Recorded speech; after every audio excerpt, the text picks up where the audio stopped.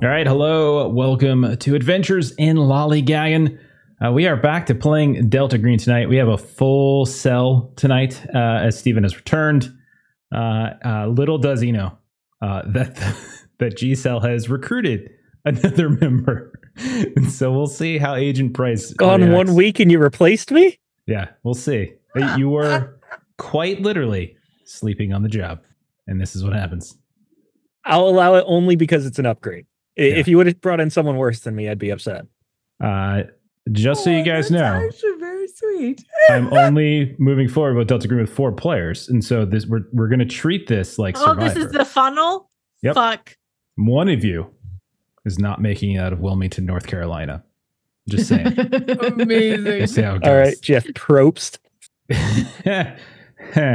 Anyhow, so we had an interesting little cliffhanger last time. 2 characters are already in dire straits. We'll see if either of them survive. I am so happy with Maitre, who immediately crit fumbled a sanity test and has now endangered one of her fellow cellmates. She is just immediately fitting right in, like advanced classes. Boom, just like that. So excellent. But before we go ahead and kill Ashley and Maitre's characters, let's go ahead and introduce the characters that we're playing. Long, tell us about Agent Inferno. Agent Inferno here, being haunted by women that look like my great grandmother. I'm seeing visions of giant birds. And everything's fine. Yeah, all that checks out. Everything that checks out. That's absolutely correct. I like how it's like your grandmother. I didn't realize it was your grandmother. So, hey guys, you guys have figured out the mystery. It's Inferno's grandmother. Is your grandmother not living? Is she deceased? She's retired. She's retired. What was she beforehand? Haunted by her living. She owned a pizza shop, so she passed it out. She haunted. Okay. Haunted by her living grandmother. Pizza shop owner. Okay, fantastic. I should be writing this down. Do we have a name for your grandmother? Yeah, it's Nona. Nona? Okay. Nona, your business. All right. Nona, like grandma? Mean Nona or like Nona? Wait, I wrote it down. Yeah, we call her Nona Nina or something like that. Okay. No one really knows. The accent's just so heavy. It's like, I don't know. There's an N in there somewhere and maybe a vowel. There's always a vowel. So I'll figure it out. All right. Next up, Melissa, tell us about Agent Fuller House. So you catch me off guard every time you do that. I haven't quite gotten it in my brain that it's coming. So it's a happy little surprise every time. So Agent Fuller is the one who's currently in Greenbox with Agent Inferno, who's picturing all of these things and being haunted by all of these things. So yeah, she feels super safe right now because she's starting to get haunted by a woman too. So yay for 2 agents in a Greenbox both being haunted by things.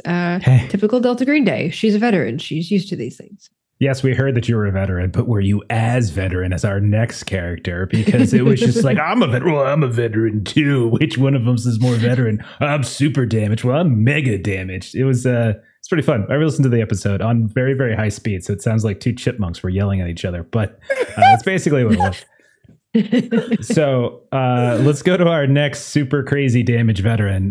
Maitre, tell us about Agent Ray. Agent Isha Ray is I haven't quite figured her out yet, but the 2 things that I'm pretty set on is that she is irritatingly procedural and also lies with impunity and does not miss a beat when she is just lying to people. So those are the 2 things I definitively know about her. Also, she has a drive of 20, which may or may not come up in the first 2 minutes. It may.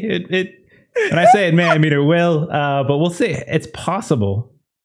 It's possible it could save your life. We'll find out.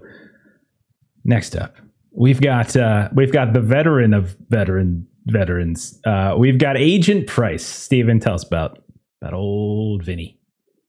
Yeah, Vin was the first damaged veteran, so he's over veteran level 9,000. And he is Silver Fox, looks a lot like Don Johnson from Miami Vice fame. And what else do you need to know about it? He likes to fish. He's an excellent father. And he's kids. plagued by sleep demons that just knock him out for entire sessions.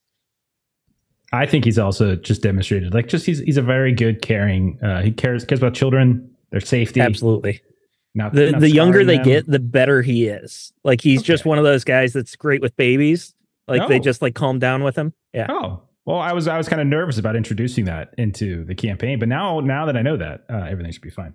Everything should be fine.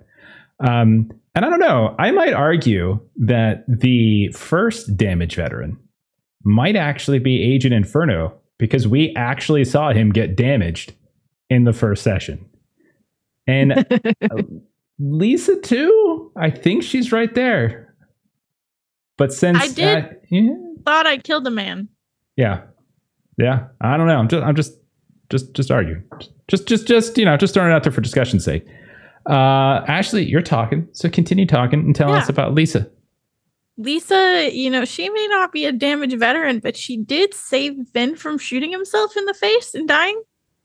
So I'd say that's pretty cool. But she was a former FEMA program manager. She got in trouble for impersonating the FBI. She did get acquitted, so she didn't go to jail. But she lost her job. Her life is currently a little bit in shambles, and she's trying to get it back on track. And then just when she thought, hey, this mission's done, I can, get back to normal, her mentor died. So, it just keeps piling. It's great. Yep. My bad. Sorry. His death was foretold many months ago. Okay. So, I miss Ronnie already, because I actually really like playing Ronnie, but he was the sacrifice that the campaign needed. So we'll see how it goes. This wouldn't hit as hard if he didn't die. So he's one of my favorite viewer NPCs. Honestly, awesome. Well, I shed a tear for him that session. Maybe we'll see him again someday. We'll see in a prequel. We'll be haunted. Yeah. Who knows? Or that too.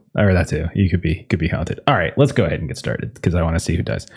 So last time, as we already mentioned, we saw the arrival of a new agent on the scene.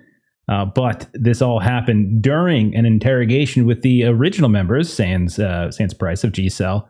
We're interviewing Kurt Winter, the neighbor in the building, the Villagio della Sorelle, where Ronnie / Frank Ryder live. G-Cell, you were interviewing him first. He did demonstrate some genuine disbelief and sadness that Frank was dead, or Ronnie was dead, however you want to refer to him. He explained to you how that the two of them were friends, that they bonded over writing, and there was some skepticism towards your story, but fortunately Inferno managed to bring it back, and you conjured like this cover story of you guys being friends during some of his vacationing down in Florida. But while this was all happening, we saw Agent Ray first, like was kind of searching around Ronnie's apartment, and then this interrogation gets interrupted by a knock on the door, and in walks Agent Ray, FBI badge to the face, and kicked all of you out of the apartment. And that's when she started pressing Kurt on specifically an email that she received about that included a very cruelly written obituary for Frank Ryder / Ronnie. And Kurt was like, I didn't write it, even though the actual article says he did. He's an arts and culture writer. He didn't write the obituary. And plus the timeline didn't make sense, because the obituary was published or the email came 10 hours before the death of Ronnie. So it didn't even really make sense in that way. Other things, Kurt admitted that he and Frank were doing some research together, and urban legends and stuff like that. So eventually you kind of left the apartment and you met up with G-Cell down in the lobby, and that eventually got moved to a Perkins. And that's where you all kind of bonded, so to speak, because the name Ronnie Lightside came up, and that alone was enough to kind of raise some eyebrows. All of you very quickly learned that you were members of and familiar with the program. G-Cell, you debrief Ray about the various specifics about Ronnie's death. And Fuller, you had a strange moment where the light in a booth went out, and from the shadows you saw an old woman's face slowly emerge. Ray, you were telling G-Cell about some of the history, not too detailed, Ronnie, Agent Price, etc. And then you showed them the email about Ronnie's obituary. Weaver, you still had the burner phone that you think is Declan. And you got a message back that said, you can stop testing me now. I know how this works. I get it. You tried to call. The voicemail was full still. You texted again. You identified Declan by name, and you haven't actually gotten any kind of return. Fuller Inferno, you went over to Ronnie's green box. You spent a few hours there. You found some old military binoculars, some target practice silhouettes, 100 pairs of men's cotton crew socks, some kitchen equipment with caviar, and a green dodecahedron inside the fridge, an autographed manuscript for an autobiography by former Mexican President Lázaro Cárdenas. You found a detached radiator with a clipped pair of handcuffs, a severed female hand gnawed off at the wrist, and a very high-quality top hat with the name Heavy D written inside. While there, the door to the unit crashed closed, the lights went out, and then there was the sounds of laughter and breathing, and when Fuller, you tried to turn the light on and fumble for the flashlight, you saw this old woman's face try to reach out for you, and then the door reopened. Ray and Weaver, you went over to Nagel's books. There you met Jerry Nagel, the owner. He found you a copy of David J. Hufford's The Terror That Comes in the Night, an experience-centered study of supernatural assault traditions.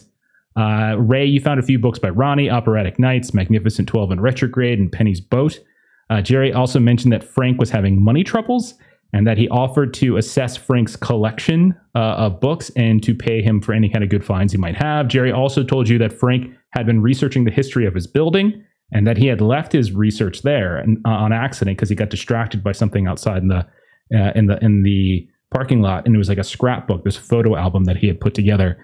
And he also handed over a couple other odds and ends, a couple other books here and there.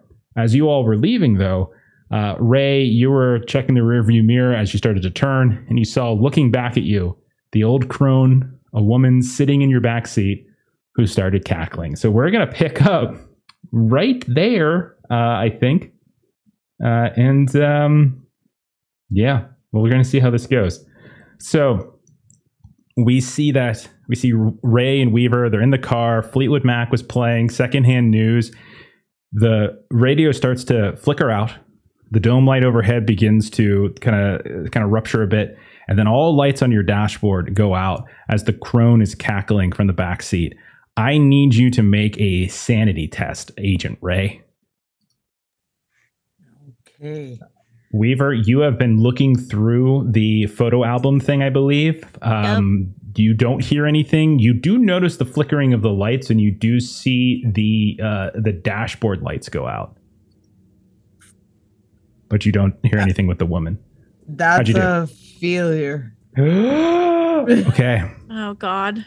You take 3 points of sand. Oh. That was max sand on that one. Take 3 points of sand loss. As this is probably the first time you've seen it. I think this is the first time you've seen anything untoward. You've heard stories, but it's the first time you've seen it. So as you react, your arms start to swing. The wheel itself, the steering wheel, starts to go wide. You kind of cut almost, without any real certainty of what you're doing. You were mid-turn as you were doing that. I need you to roll a drive at -10. So roll drive -10. So you have a 1 in 10 chance of not. Yes. Yes. Got it. With that, you can get back up to a 30. Yeah. Oh shit. Okay. Okay. Oh no. Oh, critical failure. Oh goodness. Okay. So Fuck, I'm so sorry, Ashley. As you turn, you lose complete control of the vehicle. You look up once more as you're kind of spinning and you feel yourself, the car is kind of getting ready to tip. You lose sight of the woman in the actual backseat. She's not there. And as you try to cut the wheel back to get control of it, you look out into the road and there she's in the middle of the road. And so you swerve again, and all of a sudden the car flips and tumbles into Well, roll a luck test. Give me a D100. We'll see if it hits anybody. If it hits anybody or any other cars, or if it just manages to get to the side. Okay, so it does manage. You manage to get out of the way of other people. It's like you just get super lucky. It doesn't hit any other cars, doesn't hit any pedestrians, but we see it go flipping and rolling off. We'll say the side of like maybe you're turning onto the highway and you're kind of stumbling down now this on ramp, and you go off to the side and you go tumbling down the side of it.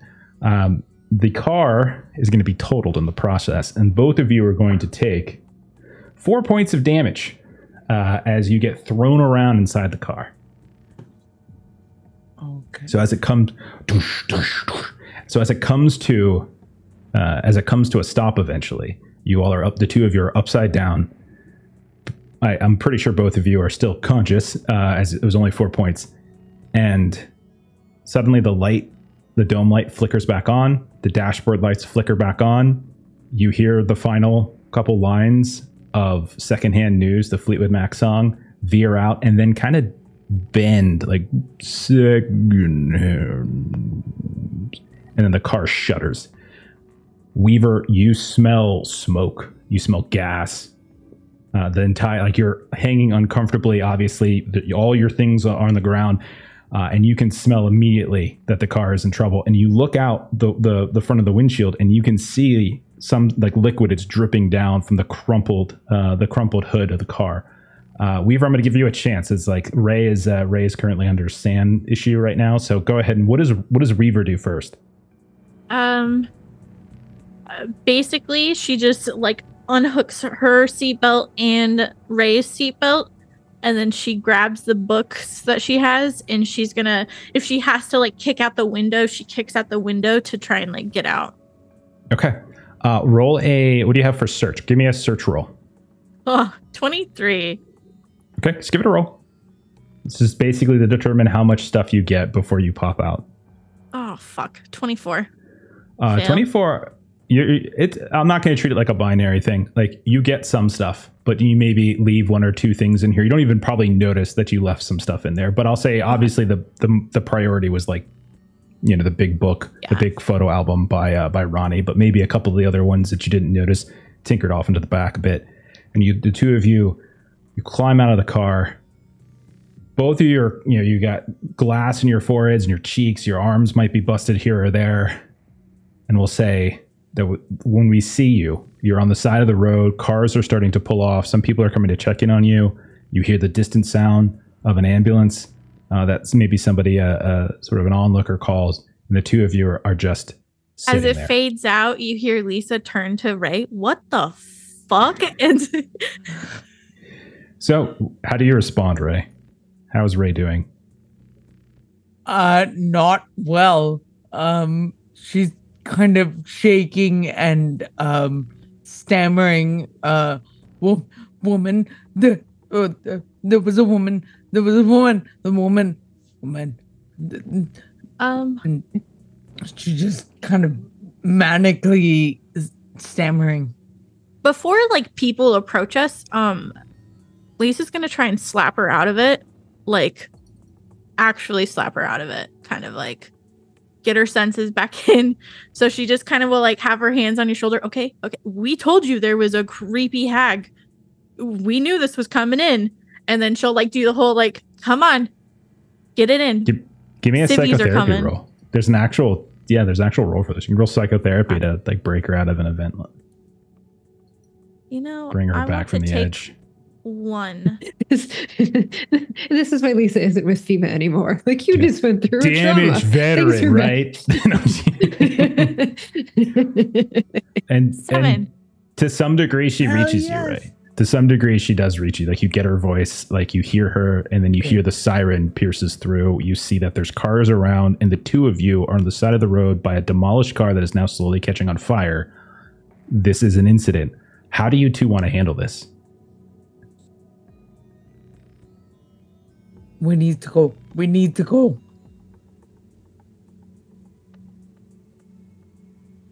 I mean, it was just a car accident. I mean, we should make a statement. Should we? We need to go. We need to go. All right. Well, fuck. This is bad. This car is rented. You rented this car. Did you rent it under your name? I can't remember. I'll fucking paper trails, Ray. Paper trails. Remember, think back. Look at my. I can't. Not right now, Agent.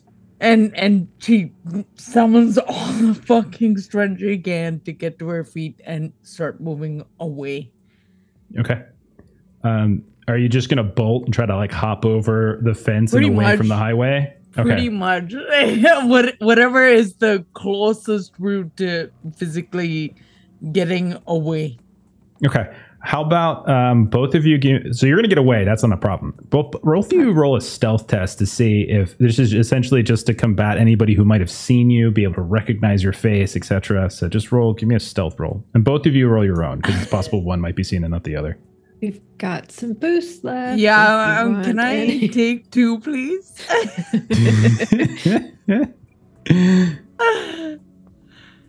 I would like 1. All right. It's a fail. Okay. Oh, What was the total? Give me the total, though, 'cause 32 it's always gonna over be contested. 30. Oh, Lisa, that's not good. 78 over 44. Oh, yikes. All right. So the two of you run. You hear a couple of voices like, "What the? Where are you going?" It's like, "Duh!" And you hop over this chain link fence, and you find yourselves in like some kind of small industrial area on the side of the highway, and you just start running. And behind you, as you look over your shoulder, as the sun's coming down, it's getting kind of dark. You can just see the black smoke of your vehicle beginning to float up into the sky. And it's at this point we'll go ahead and cut to Inferno and Fuller, who are in the. You're still in the green box. You're still in the green box for Ronnie. I gave you the list of the things that you had discovered. The door has crashed back up. There's light back in. That creepy crone woman is gone. You don't see her anymore. Fuller, you're probably just coming back from a bit of a. You were the one who saw it. Inferno didn't actually see it this time. What are the two of you doing?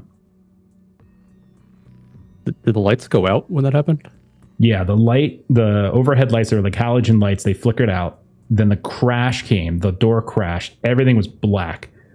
And then Fuller pulled out her like a flashlight, and as she pulled it up and turned it on, the face of the crone was directly in her face and kind of reached for her. And that's when Fuller dropped it on the ground.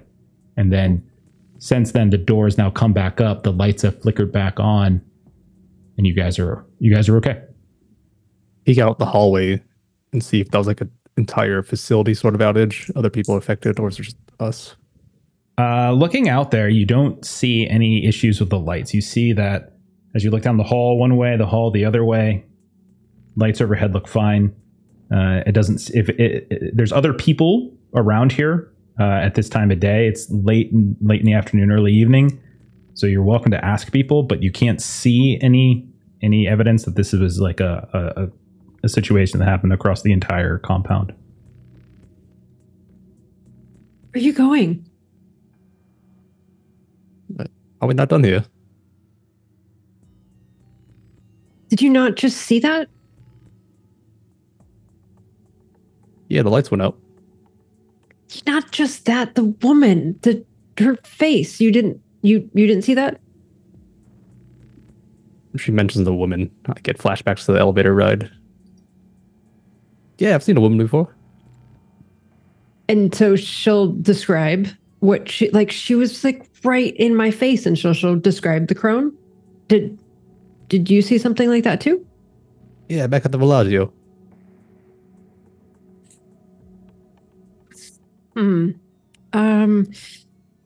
So You tell me she followed us all the way out here.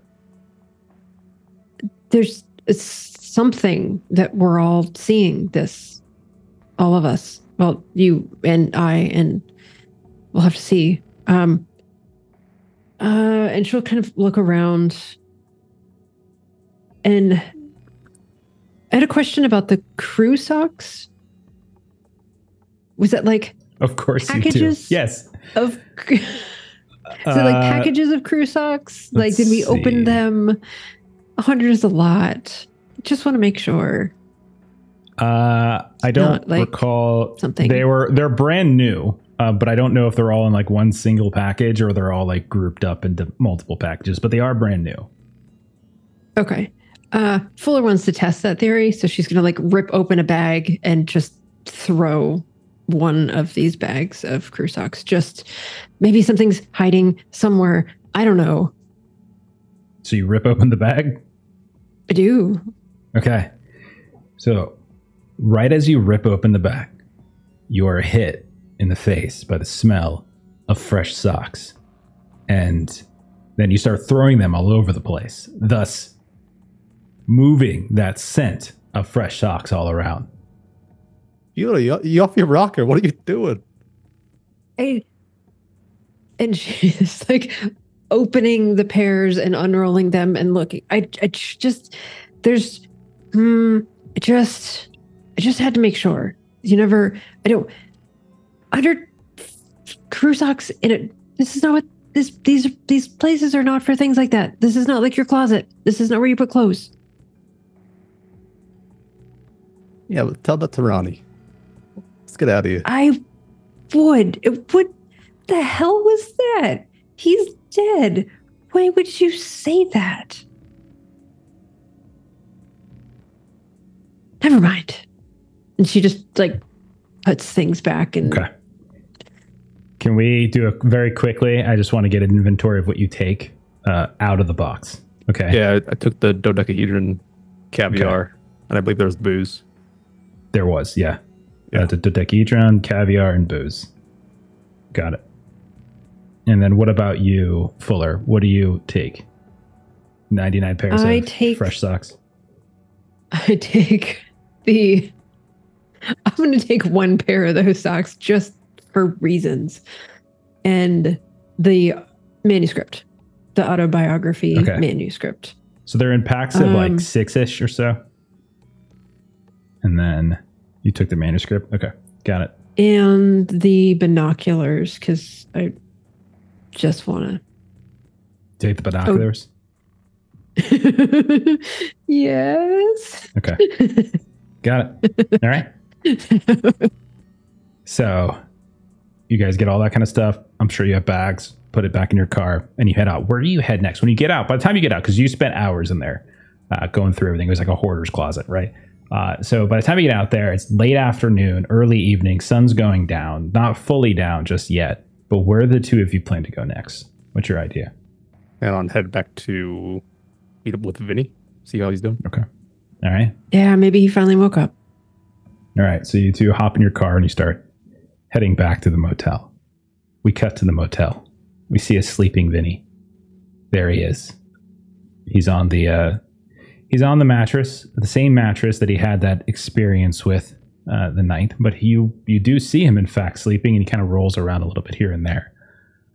But then, Vinny, you hear tit, tit, tit, tit.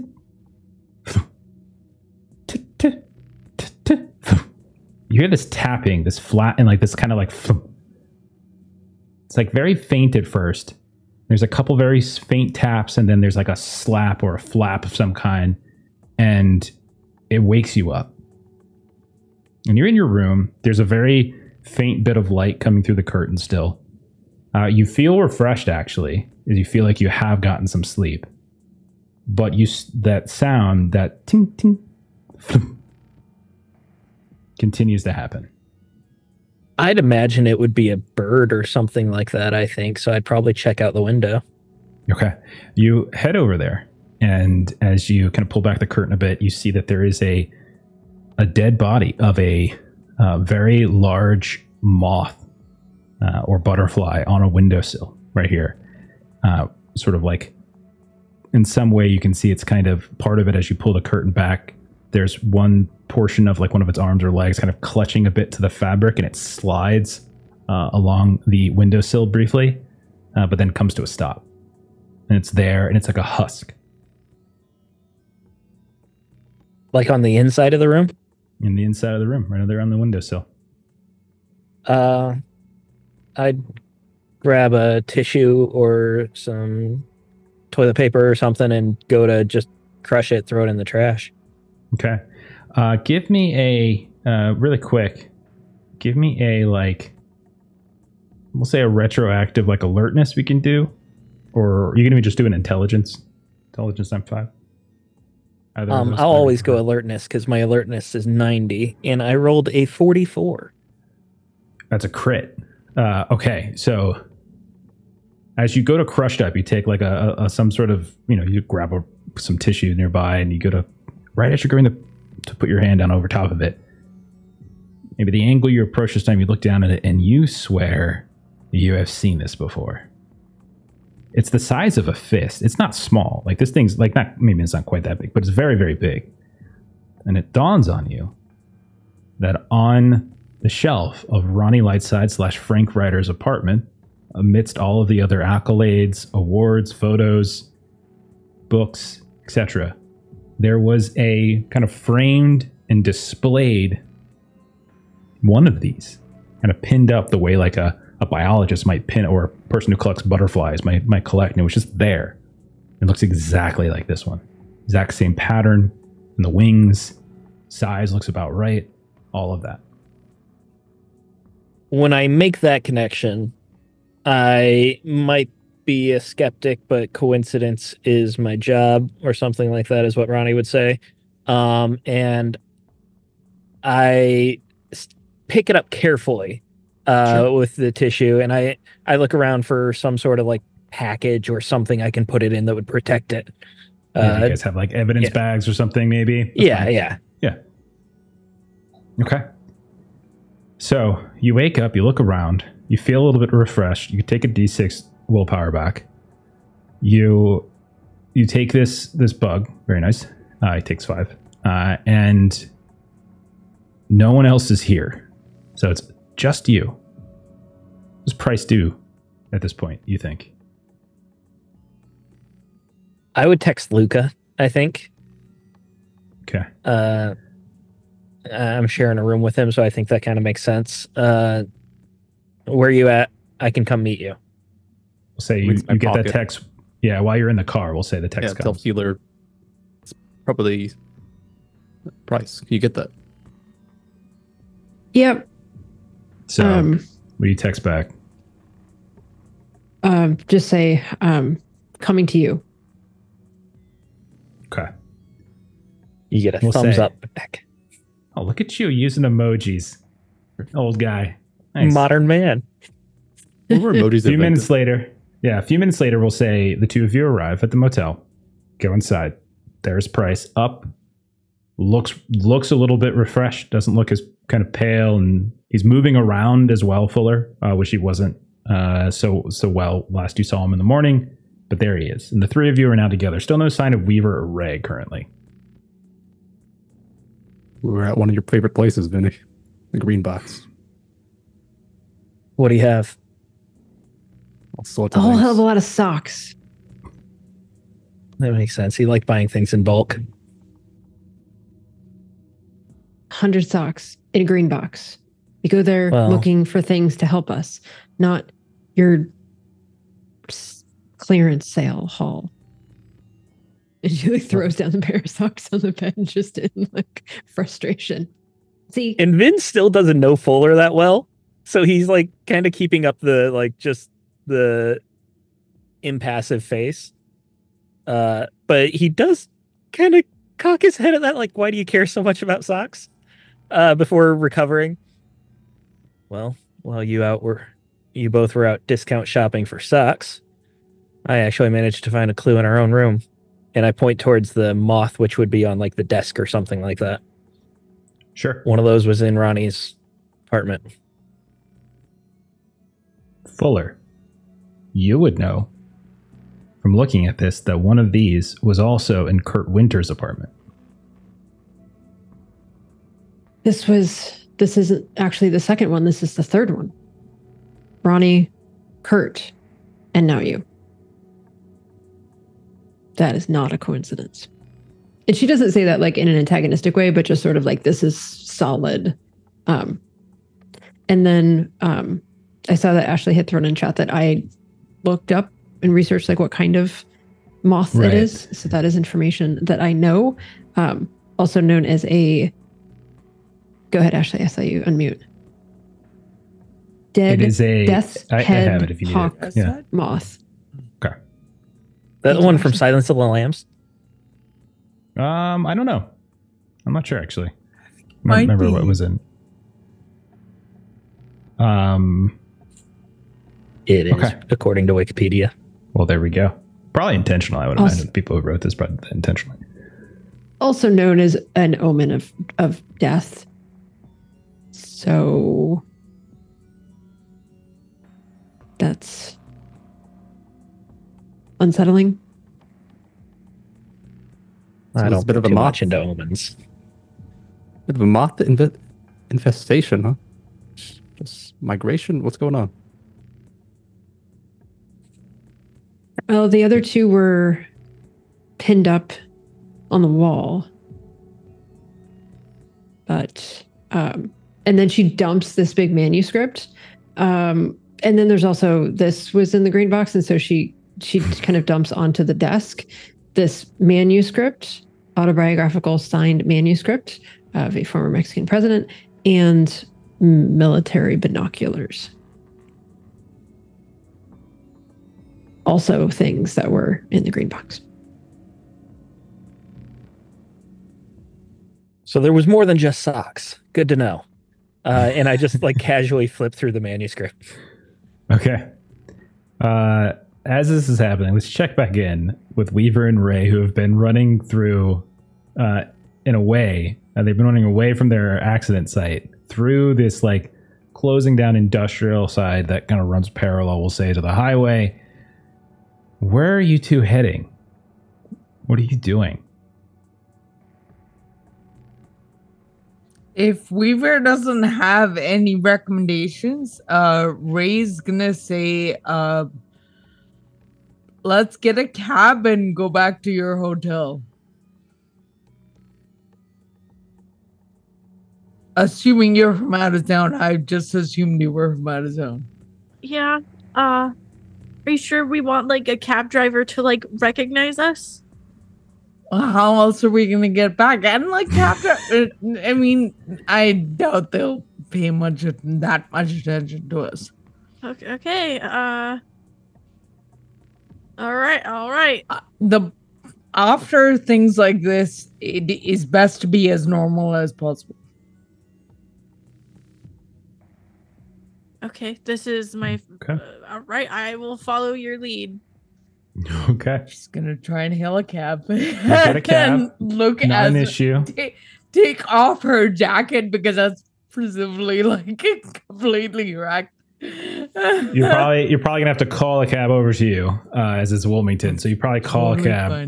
And the two of you get in the car. You say you drive back to Weaver's Motel, and we'll say that you slam the door on your own room right as Price says something along the lines of, "Great, so there's more than just socks in here." And all of you hear the slam of the adjoining room that Fuller and Weaver have been sharing, signifying that they might have returned. Did Weaver go off on her own? Oh, I've got to tell you. I'm a new agent. A new agent. FBI. She came looking for Ronnie. She's with the program. You know this for a fact. And Fuller's just going to go knock on the adjoining door. Lisa answers, and she kind of looks like she's been in a car accident. Yeah. She looks like shit. Hair Oh my covered gosh. in Ray's broken glass. Kind of in like look in a mirror, like trying to fix as They much. smell as like he gas. can. Yeah. What the hell happened? I lost control of the car. There was that Hold up. woman. There was a woman. Penny?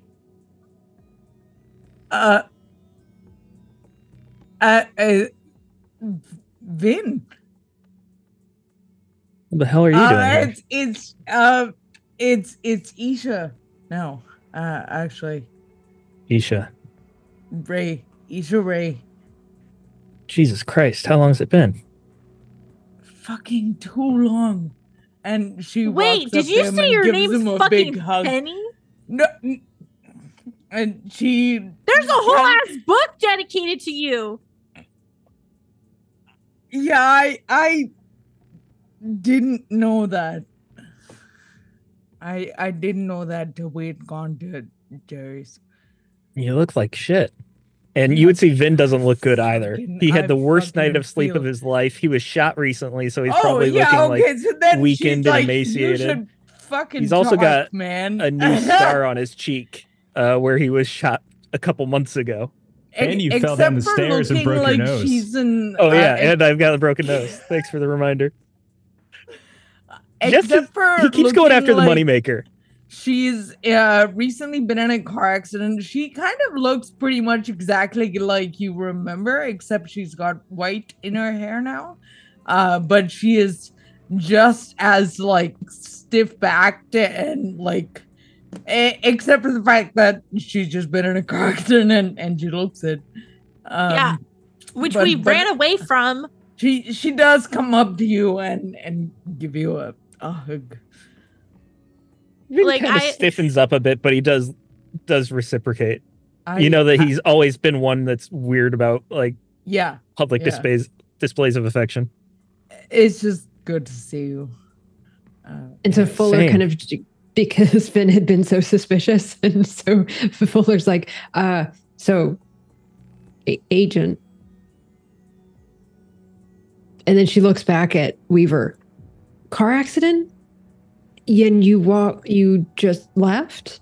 There was this woman who showed up in the back seat that you were telling me about, that old woman that was haunting you at lunch. I think it may have been her.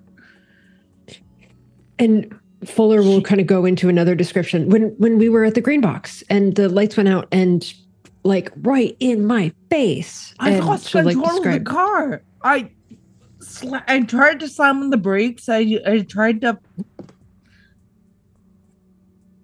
Blair, I'm sorry. I really did think it was the best thing for us to leave the site. Yeah, cops are a bother. I get it. Well, witnesses, I don't know who fucking saw us. Like, well, it just stresses me out. We'll deal with all of that as it becomes a problem. I guess. And like, mind you, this whole time, Lisa's been like in and out of the bathroom, and like she still has the door open because the guys are in the other room. And like she turns on the shower, but she's not shutting the door because so much freaky shit has been happening. And so she will actively take a shower with the door open with Ray like right there kind of nearby because she's got glass and shit she needs to get rid of. No shame in Lisa's game. She's got a kid. She's got... It's amazing. Yeah, no, Ray is entirely too like prudish for that. So she's just like not even looking at you while she talks. She doesn't even ask if this is okay. She just goes. And there's a moth. Third moth. He just found it. Like just now or last night? Or when did you find it, Price? A moth? 20 minutes ago. It was in the motel room.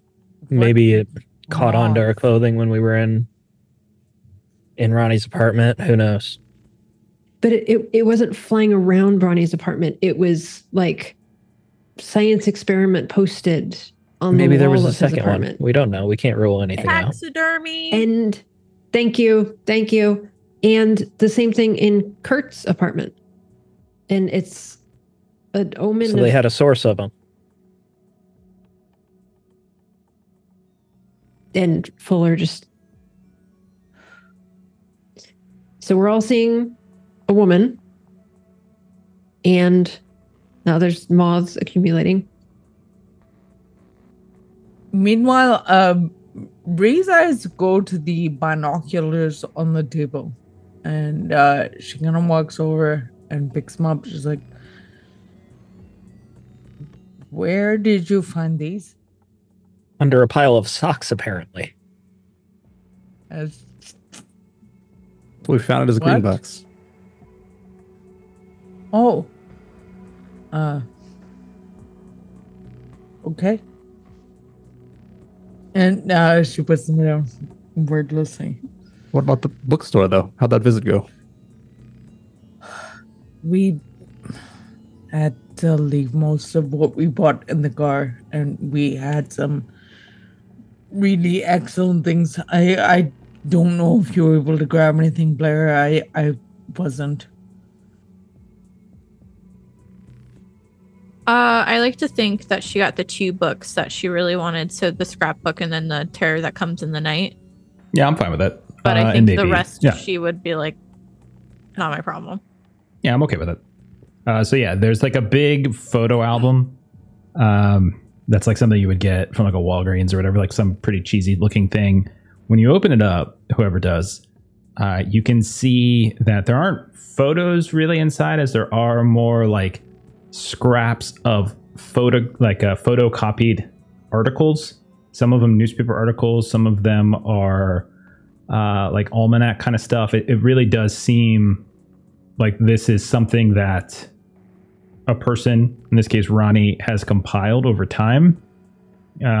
At first glance, it seems, first page, it has to do with the Villagio delle Sorelle, and it is the building itself. And you can see that there is like this, the first like entry, the first photograph entry is from 1892, and it's January 7th. The building opened after 2 years of construction. The building is named after Christine Salmon Wolfe, Deirdre Salmon Frey, and Elizabeth Salmon. They're all heiresses to the kind of salmon munitions fortune. There are some on like the first couple of pages you've noticed, Fuller. Are you the one looking at it, Fuller? Is that fair? Because I know Weaver was in the bathroom or taking a shower. She's showering. Yeah. Okay. Yeah, and Price had grabbed the manuscript, so yeah, that works. So you notice that in the first couple of pages, there are newspaper articles about the opening. And then you notice that there are, one of those actually has an old photo from the day of the opening, and it includes images of the 3 women that are listed. All in their 70s or older, so they're all standing in front of the building itself, which is over 100 years old. One of those images is circled, and as you look at it, and as you look at who it is, it's Elizabeth Salmon. You absolutely recognize the face. It's a touch younger, but it is the face that you saw in the darkness of the green box. And I need you to roll sand now, Fuller, for that. Oh gosh. Rolling sand. 13 under 50. Okay, you're keeping it together, but maybe your hands maybe tremble a little bit, or like you jolt, whatever it might be. But you recognize the face for sure, without a doubt. You said Elizabeth Salmon? Yes. And now there's Fuller more will pages probably, to this. yeah, and she'll kind of stop with that, and she'll kind of pick the picture up and kind of like throw it down. That's the woman. That's the woman. And she's kind of like waving right over, like, that's the woman. It says Elizabeth, but that's her, right? That's totally her. Does that look like the woman I saw? So Inferno and Ray, both of you recognize the face of the woman that you saw. And both of you now need to roll sand tests. That's her. That's her. Price, you saw the face at the accident, so you would need to roll it as well. Only Weaver doesn't have to roll it because. But I was looking at the manuscript, and I was minding my own business. If you're doing that, but your alertness is so high. God damn it! God damn it! Success. My first success. All right, there you go. Evil. It's just a 0-1. Nice. That's a 1-pointer. And don't forget, you can always push your sanity loss onto your bonds. All right. I failed mine. 1 point of loss. That's all it is. Okay. So I'm now so close to my breaking point. I'm 1 away. Okay. Well, you can push it off. But you're pretty low in willpower, though. So, ooh. Okay. So as you guys are standing around, and as Fuller drops this, she drops this photo album right there on the bed. You all recognize this kind of red circled photocopied like old article from a newspaper 100 and something years ago. And you see the face, you see the name, all of you recognize it. There's no writing that seems to be going along with it, but you would presume if Ronnie's the one who collected this, that might have been Ronnie who circled it as well. What do you guys do? So we know who's haunting us. Let me keep looking through this and see if we can figure out why. Then, if we've got the who, let's try to figure out the why. So Fuller will kind of go back to flipping through the scrapbook. Okay. Well, if you just go in direct order, you see the next entry that he seems to have compiled has to do with 1913. Specifically, in the early morning hours of April 25th, a fire broke out and it killed 3 residents. The fire apparently started in the top front apartment, where, like street side, where an elderly woman, Imogen Nolotsky, she was 69, she fell asleep in apartment 19 while smoking. And also killed in the fire were David J. Harris and his wife Mary Ann of apartment 18. They were both in their 50s. All of the residents made it to safety. And so you can see that he's got a page that has a couple of different articles and references and such, kind of compiling what actually happened. You just tell me how much you want to keep going. What apartment did they live in, the other people? 18 and 19. 18. So 19 was the one that was where the woman died, and 18 is the one that the 2 that were able to escape. Okay. And does anyone remember Ronnie's apartment? I was just gonna say, is either Ronnie's or Kurt's apartment? So you all have been in the apartment a couple times now. So you would know that Ronnie's apartment is 11.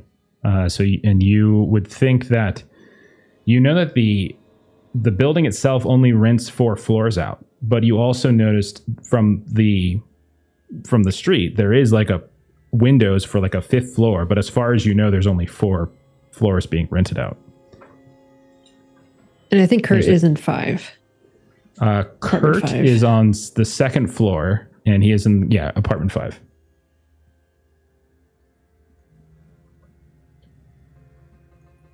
So the people you have met so far, you would know that.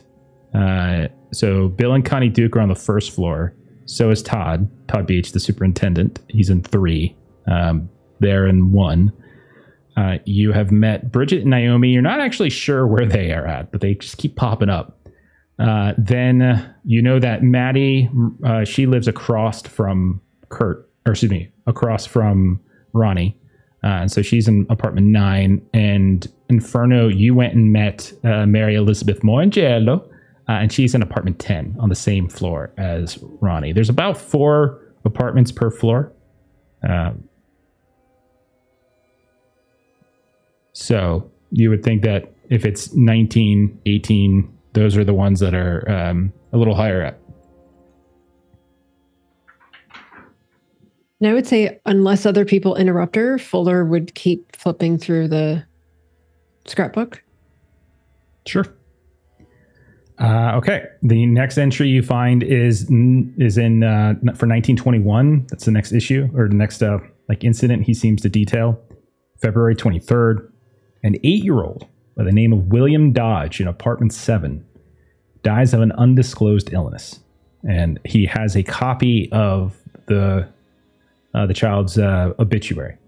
And it says William Eric Dodge, 1913 to 1921, aged 8 years, died Thursday of natural causes at his home in the Villagio delle Sorelle. William is survived by his parents, Matthew and Caroline Dodge, and 2 younger brothers, Richard, age 5, and Stephen, age 2. William Dodge was a bright and creative boy and a beloved son. Death is believed to have been due to complications from a recent illness. Memorial services are to be held Monday morning at 11 a.m.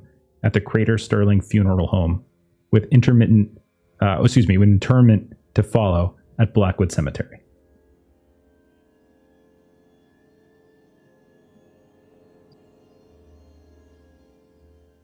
And Fuller would say, so if Blackwood Cemetery is close by where this poor boy went, perhaps others who passed away in this building might be in the same cemetery, perhaps, if that's local.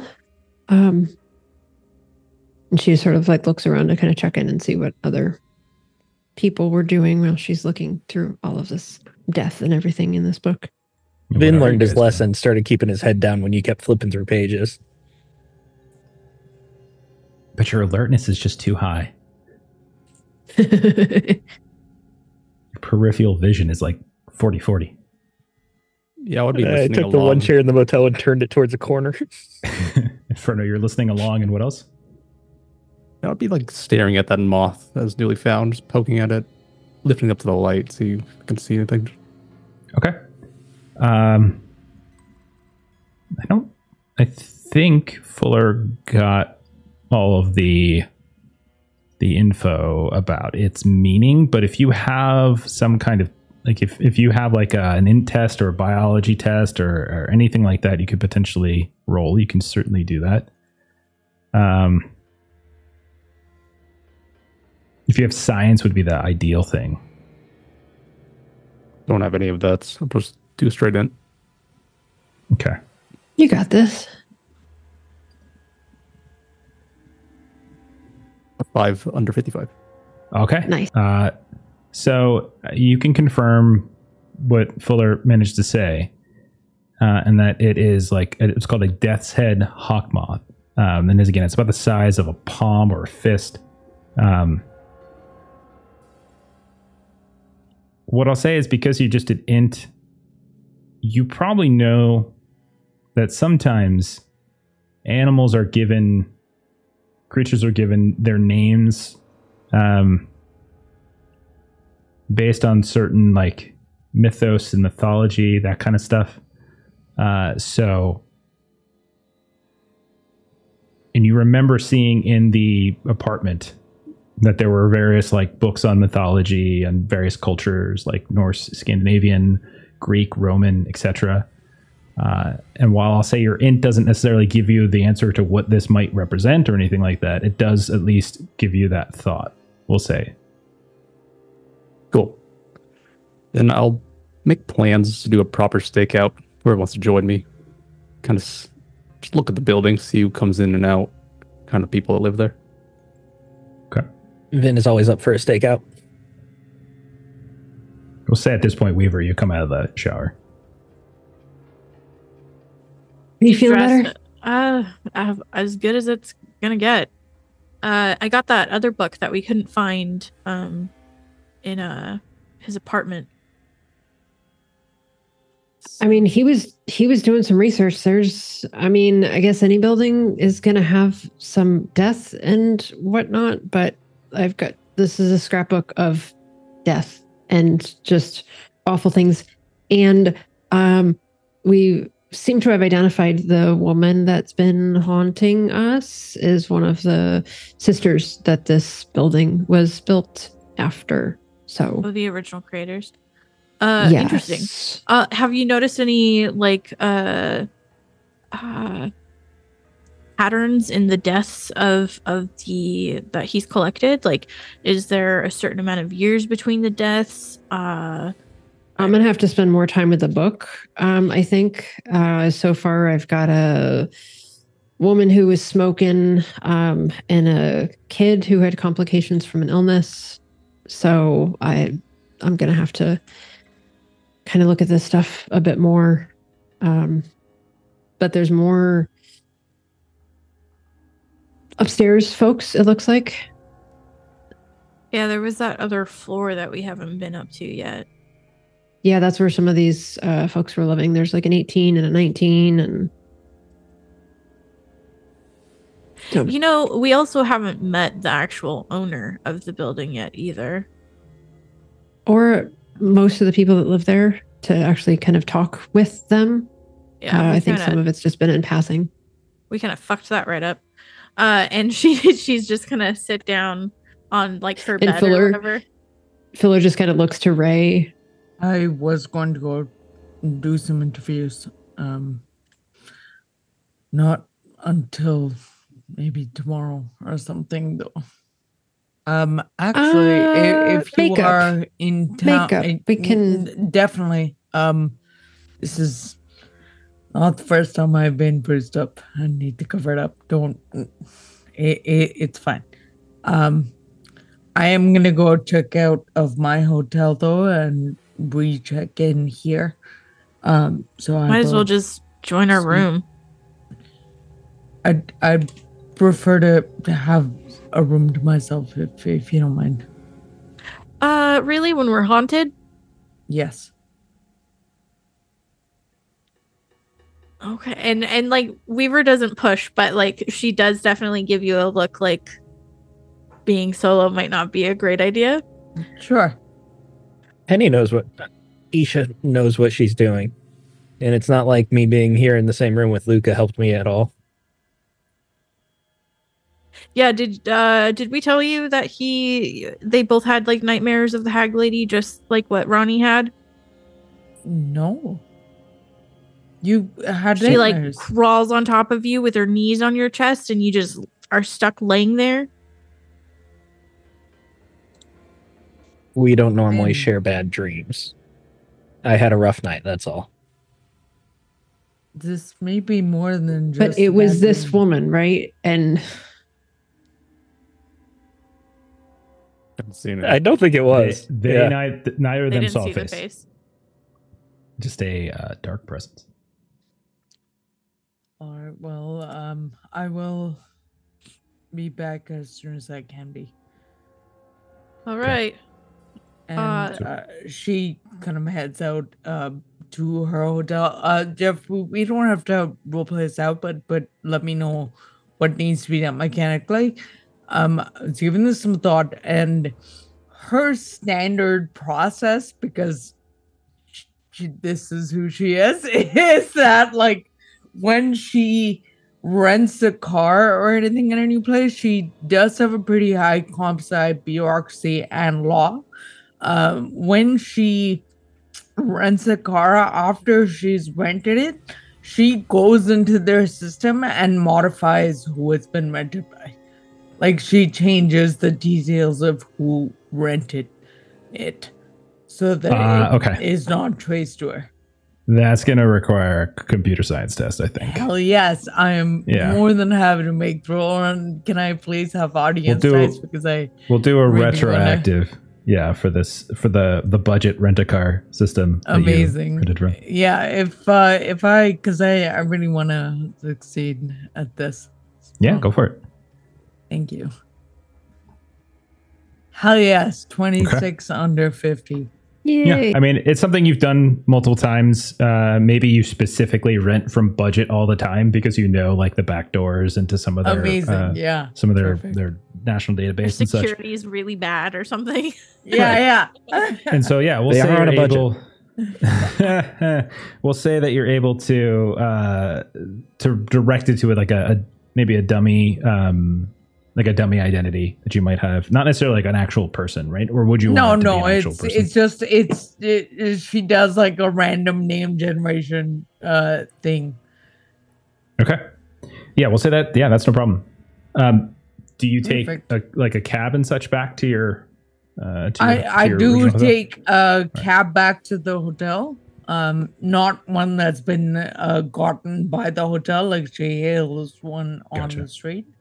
Okay. I don't think you can really hail one on the street in Wilmington, North Carolina. Oh, okay. I'm sorry. Yeah. This is me being Canadian. I don't know. Yeah. There's like certain cities you could do that in, but Wilmington's not one of them. Okay. Well, 2011. There's probably a payphone within walking distance. Yeah, I'm fine with it. You think? Yeah. Oh, okay. I'm gonna call from Wilmington, North Carolina. They probably have a payphone or two.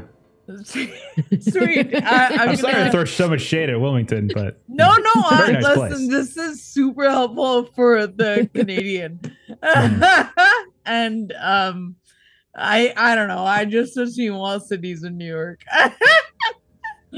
and so she's gonna call for Gab from the nearby payphone. and Okay. take it to her hotel by the airport. Okay. And take a shower, get changed and everything, and come back. And when she checks into this, 1 second on that. hotel- We'll say actually, Right. as something does actually happen as you try Oh. to get back to your hotel. Oh, Um, okay.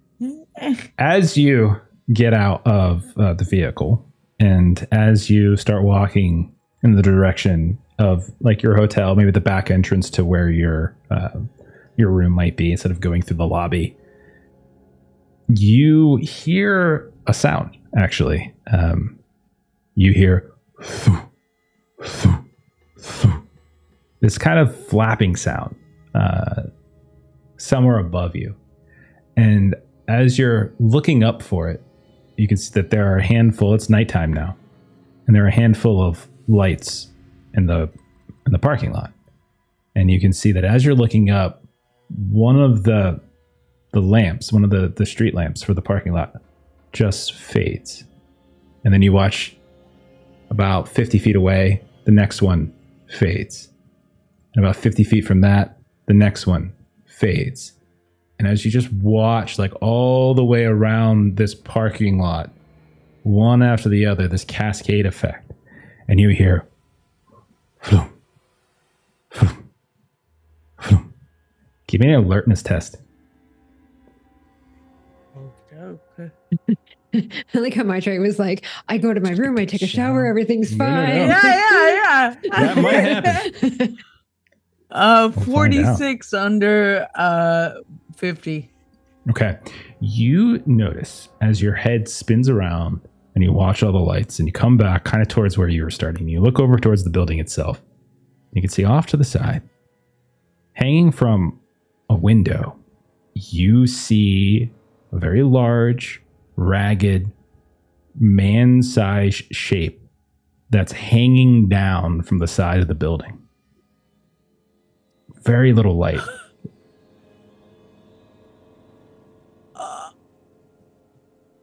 Is she off? Do I have my messenger bag? Roll a luck test to see if you managed to grab it before your car went on fire. My gun's in there. God damn it. Luck is D100, right? D100, and you want 1 to 50 for a success. 3. Okay, we'll say one of the things you're able to grab is the Although bag. it rolled as Vin. That's fine. It's fine. We knew you rolled it. So yeah, maybe you still have your bag. That's fine. Pull out my gun and train it on it. Okay. You see it. It's just hanging there. You have the gun pointed at it. It's hanging from a window into the hotel. Gun's pointed at it. Lights are still out. What do you want to do? Slowly approach. As you start to approach, you see the shape starts to like peel away from the building a bit. And it just kind of like a little small gust of wind comes and you just see it contort, almost like it just catches the wind and just begins to drift and drift further out and up and away from the building.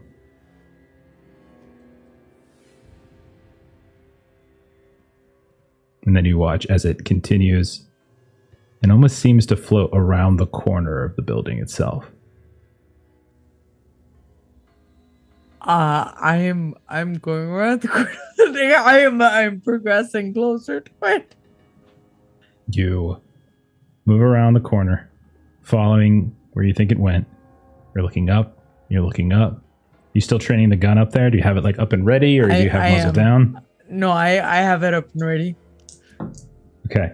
You turn around the corner. You look up. You no longer see it. But you do hear, oh, fuck! Oh, fuck! And you can see that there is the father of a small family that are emptying out their bags from a minivan. And the kids are inside the minivan. The mom's like yelling at them or whatever. It's like, oh, ah, ah, ah, ah. And he's got kind of like, She's gonna yell, sir, ma'am, get inside your car. Get inside the car. And Okay. Okay. And they just start pushing. He just starts putting all of his luggage back into the minivan. And he like runs out. Don't shoot. And not you. Get inside the car. Get the fuck out of here. Get the fuck out of here. And he gets into the vehicle and you hear screeching of rubber as like the tires just back out of it. And he just peels away. You look up. Continue to approach. And you can see that wherever you were following is invisible anymore. God damn. I need you to roll a sand test there, Agent Ray. God damn it. You put her gun down with a screamed, fuck. The kid starts crying on the sidewalk as he realizes his family forgot him. That's a good idea, Steven. 19 under 66. You keep it together. You keep it together. And then you go ahead and you can now go up to your hotel, take your shower, get ready, pack your things up, and leave. Let's come back. Inferno and Price, you are heading back to the Villagio. Is that correct? Yes. Yes. Okay. So you two. I'm going wherever Inferno tells me to. Weaver and I'm not Fuller, telling what's you your only plan? I want to start reading or at least skimming to get an idea of The Terror That Comes in the Night by David J. Hufford. Okay. And Fuller, are you going to keep reading the other thing? Yes. Okay. So Inferno and Price, you make it back, we'll say, to the Villagio. You say you want to do a stakeout. What does that exactly entail? What do you guys want to do? Yep, there's like a building nearby that gets a nice vintage point of who enters and leaves the building. Oh, yeah. Yeah, that's not a problem. So you're going to stay in the car? Yeah, that's fine. Car's fine. Yeah. Price, same question. I'll get us coffees to start out. Okay. Maybe also see if you guys notice any activity on the 5th floor. Okay. I'm hoping that's So included. you're specifically looking up towards the 5th floor? Okay. We're Right. looking at everything, but yeah. Yeah, I figured. You guys have really good alertness and search, so I think you guys would probably see Oh, hey, a I do. lot. I didn't realize. So good, in fact, that as you leave a coffee shop nearby, we'll say just a Starbucks. It's later in the evening. We'll say it's probably not a mom and pop. It's just like a Starbucks. You pop out of the Starbucks, which is never a good thing to be in when you're in a deltagreen game that I'm running, apparently. That there's a lot of old history with that. Anyhow, you come out of the Starbucks and you notice as you round the corner to head back in the direction of where Inferno had parked the car, you are on a block where not a single street lamp is lit. It's completely dark. Not a single light. You don't see a single headlight of a car. You don't see a single light from a building shining onto the street. You don't see a street lamp lit at all. It's just completely and utterly dark. I think it would make sense for me to have like a small pen light or something like that. Sure. Yeah. That's fine. So I would pull that out and just shine it around so I can see a little bit. Shine around. You see a couple cars parked on the side. There's a couple apartment buildings, much like the Villagio, where it seems like people are maybe parallel parking outside, finding various places. It's not like a New York neighborhood, but it's near the beach. There's a couple blocks away. It's near a college. It's a couple blocks away. So you can see that there's some public parking here and there. You just came around the corner from a relatively active section of the neighborhood, because it's not just Starbucks, but there's a couple other restaurants and things, music playing, people going out for dinner, all that kind of stuff. It was perfectly active and normal. But you turn down this little kind of side. It's not like a long street, but it's just a sort of a street like at the side of a downtown area where there's parking and such, and it's just completely dark. You start flashing around. Nothing. I mean, like your light goes in, you see a couple cars, they're parked. Everything looks normal other than the fact that none of these lights are on. I'll keep going. You hear something at this point with your absurdly high alertness. You hear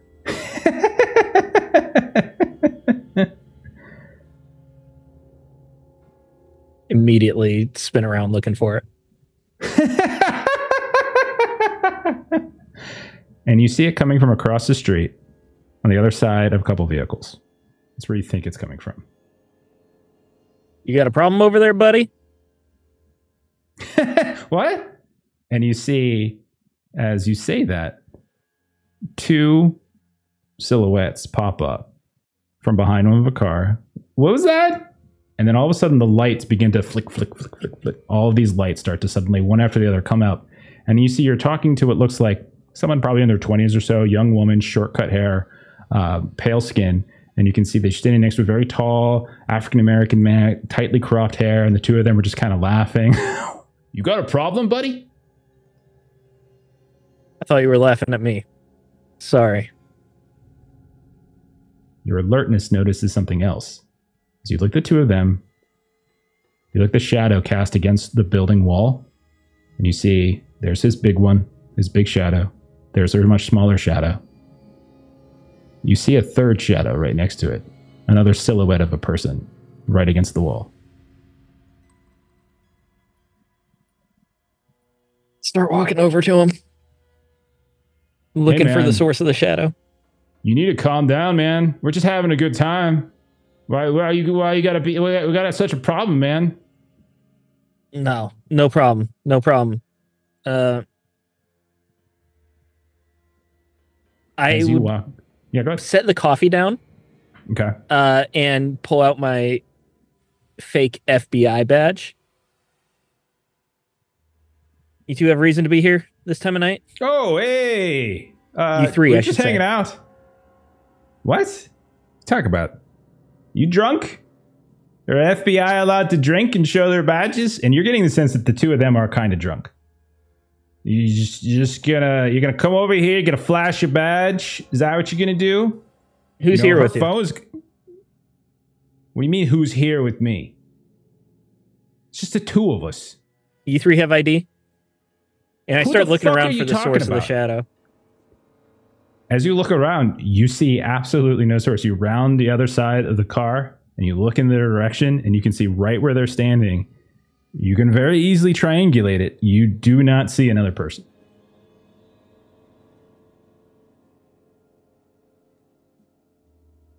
Guy's like, you know what? Fuck this. Let's get the hell out of here. And like the two of them start walking away. And you watch on the wall as their shadows start walking away. And then you watch as the third shadow suddenly scrambles in the opposite direction and blends in with some large shadow on the wall.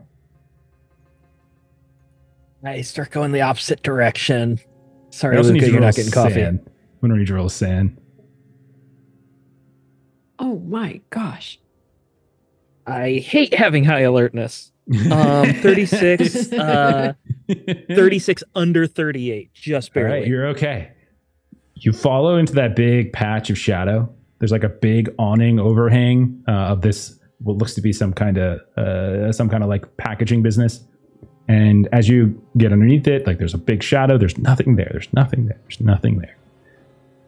You continue walking and you round until you see this next kind of parking block. And you can see lights are on, people are about, some of them there's cars coming and going, some looking, fishing for spots, some backing up and leaving. And there's no sign of the shadow. You see shadows everywhere. You see all these different people casted on the road, on the walls, here and there. They're everywhere at this point. Oh my God. Just write it off. You can't track a shadow. There's no footsteps. There's no... Yeah, I go back for the coffee. I sit down and start heading towards Luca and chalk it up to me being crazy again. All right, so let's check back in with Luca. Luca, you've been in the car by yourself. You've been watching. What's your alertness? 74. Okay. You see a couple people come and go. We'll say he's gone for maybe a half an hour, a little longer. It's Starbucks. They take too long. So maybe a little longer than half an hour. But you see a couple people come and go from the apartment. Some you recognize, some you don't. So you notice at one point when you were first in the building and you were kind of going up the stairs, you saw a couple. There was kind of probably in their 30s or so. You saw them and they were kind of dressed in kind of kind of, they had clothing with like band names and performer names on them and stuff like that. You can see the two of them leave. You can see at one point Todd Beach comes out, and you can see he walks around to like an alleyway by the building and stuff like that. He's kind of carrying what looks like some debris and whatnot, like he's probably just doing some cleanup. You see Kurt Winter come back and go inside, and he's not alone at this point, as you see that there is a woman with him who you saw when you first were kind of in the apartment. You saw her kind of pass in the hallway, and then she went and opened the door to the apartment across the hall from where Ronnie lives. And so you think that might be Maddie, as you see the two of them go into the building together. Let's see. You see your frat bros. And then the other thing you notice, and it's because, what was your alertness again? How high is it? It's super high. 74, yeah. That's well plenty. You notice one other thing, that on the third floor, same floor as Ronnie, you see a little bit of light and movement in one of the apartments. It's not, from your understanding of the building, it's not Ronnie's, and it wouldn't be Maddie's. It's a different one. You think you see a camera, like a big photographic, like a big photographer's camera, not some tiny little handheld camera.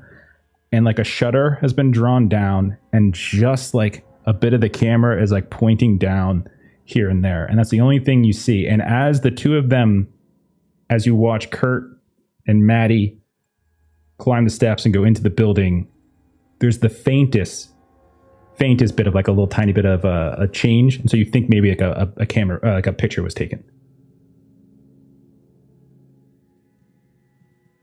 And that is what you see. Nothing weird. Yeah, can I triangulate what room that is from here at all? Or is it something I think so. That would probably be if you put, that you've seen or met 3 people of the 4 that live on that floor. You got Ronnie's room. You went over to the Mary Elizabeth Mongello's room. And also, where Maddie's apartment is. You think it's the 4th one. So probably apartment 12.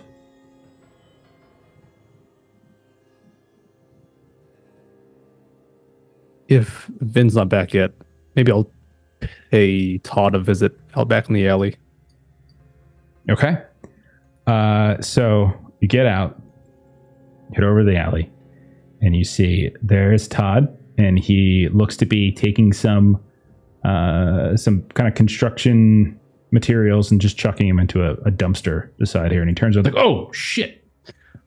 Need a Todd, need a hand." No, I'm all right. You're the guy. You're the guy that was scaring everybody. You and the other one. Didn't mean to scare everybody.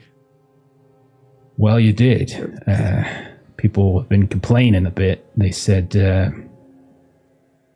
Kurt was telling me that you tried to ask him some questions, and then Bridget, Naomi's mom, says that your buddy friend was being a real creep. What's that about? Bit of a situation. We heard already. Our friend, Ronnie. Yeah, really know him as Frank. You would know him as Frank. Yeah, so you would say Frank. That's fine. Okay. Yeah. We all heard about him at this point. It's a shame. I can't say I knew him well, but he was an all right. He was a good tenant too, though. Kind of looks. I think he's a little behind on his rent, but other than that, I think he was a good guy. Miss Starrett's gonna get me I gotta go in there tomorrow and start inventorying what's there, sell off, pay off some of the debt. So,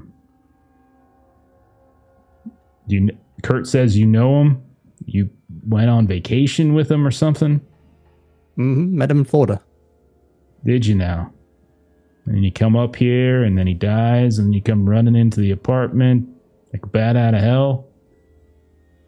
Well, it was a sudden. But Sudden, huh? I'm only trying to find out what he left. What he left? Well, I haven't been in there recently, but Pretty sure he left a whole shitload of books and movies and all sorts of things. The guy was a bit of a hoarder. Don't get me wrong. Kept to himself. Never had too much noise or nothing like that, but I had to go in there once or twice to fix an electrical problem or plumbing problem, and yeah, it was something. But you know how it is. You've seen them shows, right? You get someone in here, they poke around, and they find like one or two things, and all of a sudden it's like 10 grand that they sell up on the eBay. That's probably what Mrs. Sterrett's going to want us to do. Well, you probably know I've spoken to some neighbors, but haven't got a chance to visit one of these guys, and I'll note the apartment I saw, see if he knows who's in there. Well, that sounds... Kind of stops for a second.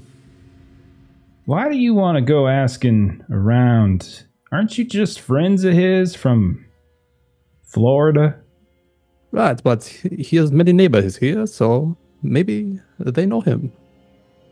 Well, yeah, they know him. They live on the same floor.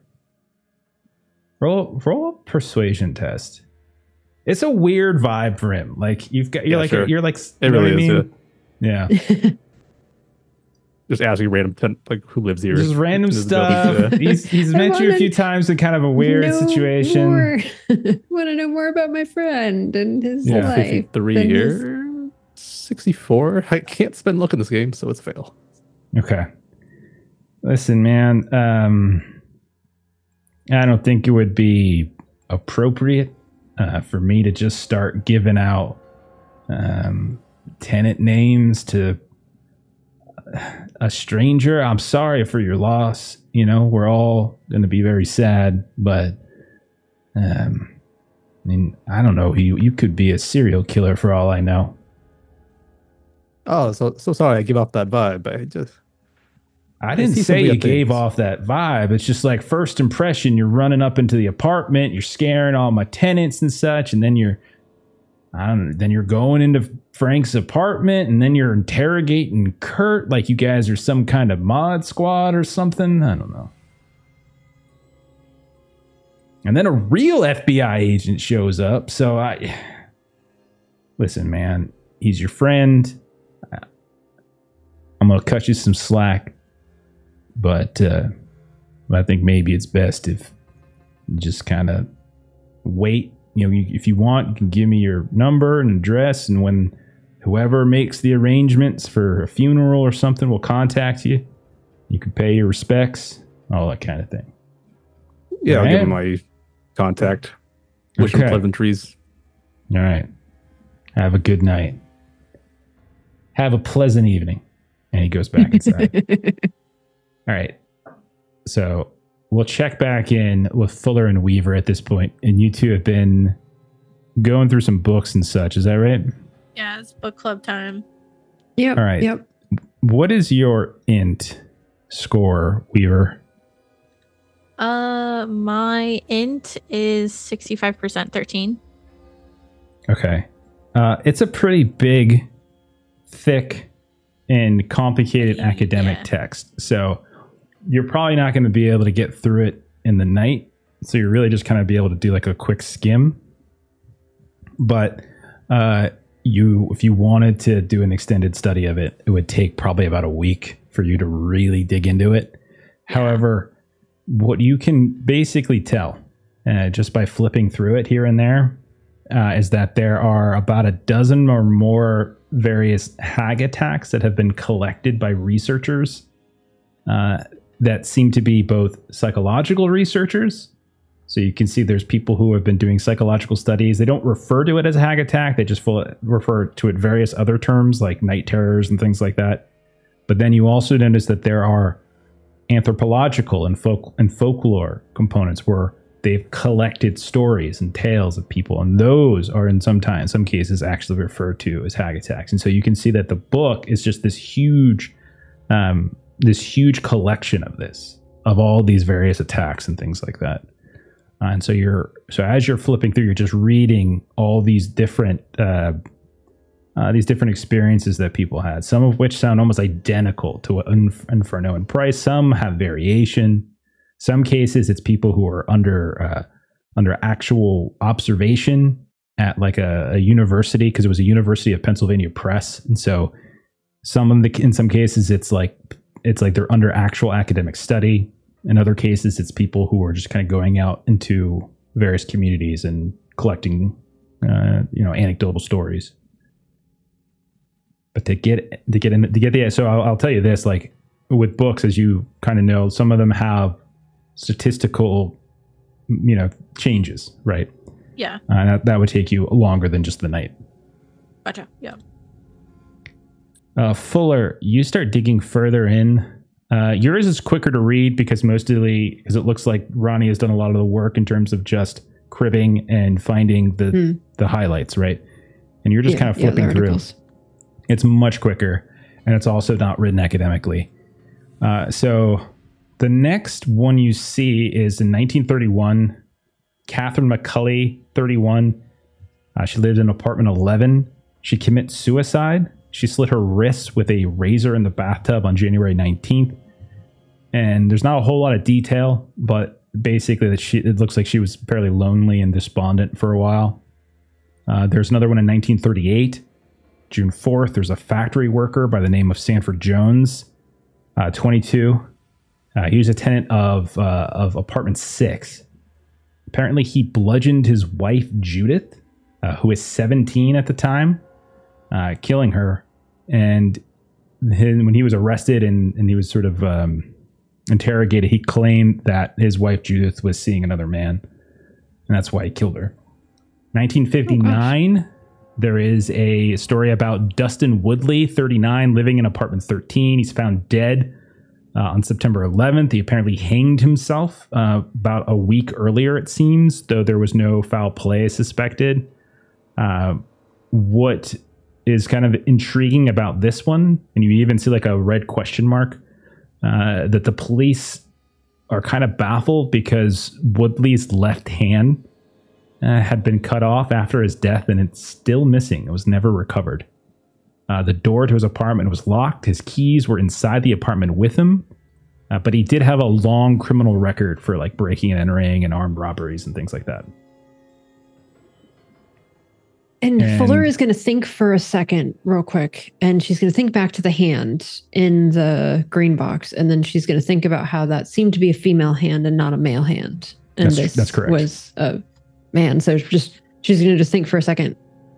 And then she'll kind of go back to just sort of, as she's reading, just shaking her head at kind of all of this information, and probably annoying Weaver as Weaver's trying to read, and Fuller is just sort of like commenting aloud of, oh goodness, oh my, oh that's so sad. Oh, couple others as well. 1960, there was a pastry chef who was tenant of apartment 16. He leapt or fell to his death from the fire escape of the building. There's no known motive for suicide, and it was eventually treated as an accident. 1964, Oliver Curran, 82 years old, was found dead in his bedroom in apartment 3. Cause of the death was ruled as natural causes, heart failure. 1977, October 20th, a college student by the name of Dewey Kilby, 22, and his girlfriend Amy Hebert, 20. They were robbed and murdered in an alley behind the building by 2 homeless guys who were subsequently caught by police in possession of Kilby's wallet. There were some inconsistencies in the prosecution's case, but both received life sentences. The Kilby and Hebert weren't actually residents of the building, but they were like attending some kind of film noir event nearby. 1993, February 25th, Corey Plainton of apartment 6 is shot to death 14 times in his apartment. He had a reputation for being a local drug dealer, and like the cops like arrested his like rivals, Forrest Benz, Joe Kirby, and Albert Kipp. And then also in 1993, November 11th, there was a spinster Sunday school teacher by the name of Lorna Kingery, 99 years old, died alone in her apartment, number 11. and she basically lived in the apartment building for 39 years, and her only companions at the time were a pair of black cats. And authorities were unable to find any next of kin, and that's the last entry.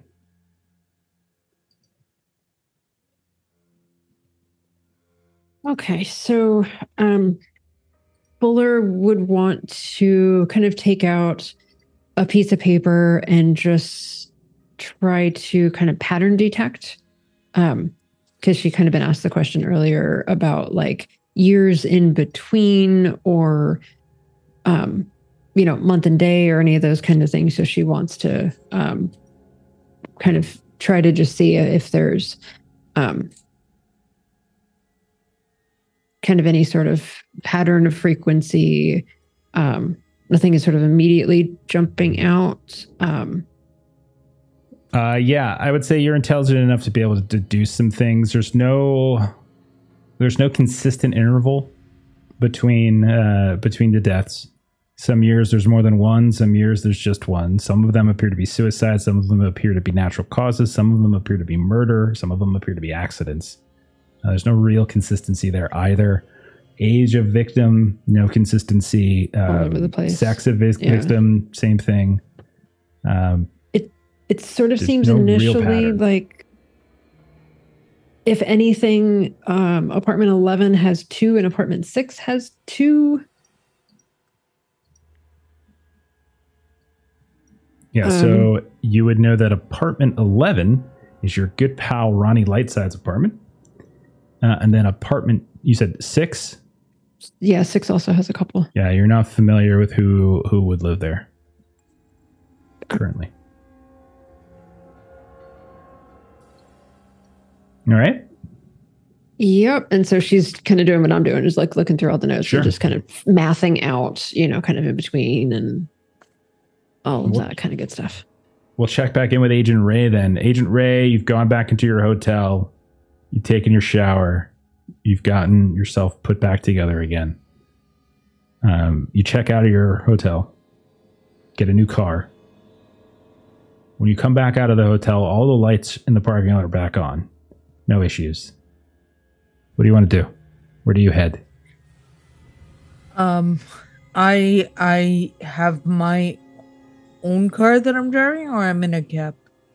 It's up to you. I thought you said you were going to try to rent a new car. Was I wrong about that? No, yes, I am. Thank you. Okay. In that case, heading back to the hotel, to the new hotel, but I'm making 2 stops on the way. One is at whatever bookstore is open and on the way, and trying to buy a copy of Penny's Boat. Okay. So there is a Starbound Books, which is open, which is one of those large big box stores in the Barnes & Noble variety. So that it doesn't look like Nagel's is open anymore by the time you get there. When you head inside, you can hear the sounds of like smooth jazz or something like that kind of playing. There's a coffee shop nearby. There's a lot of people fake reading. All that kind of stuff's happening in here. And you're trying to get a copy of Penny's Boat, huh? Yeah.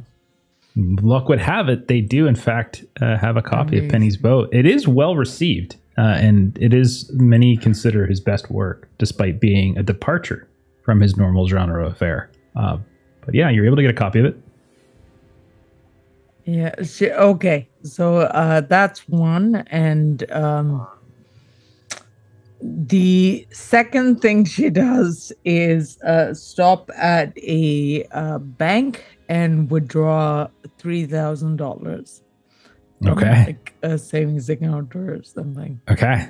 So you go to the ATM, you take out a huge cash. We were talking about this, I think, where it will, where it's going to have the potential for an issue with your bond. Would we say you are in a wealthy profession? I was looking up the average salary for Ray's real life gig, and I think it's reasonable to she'd probably have this in the savings.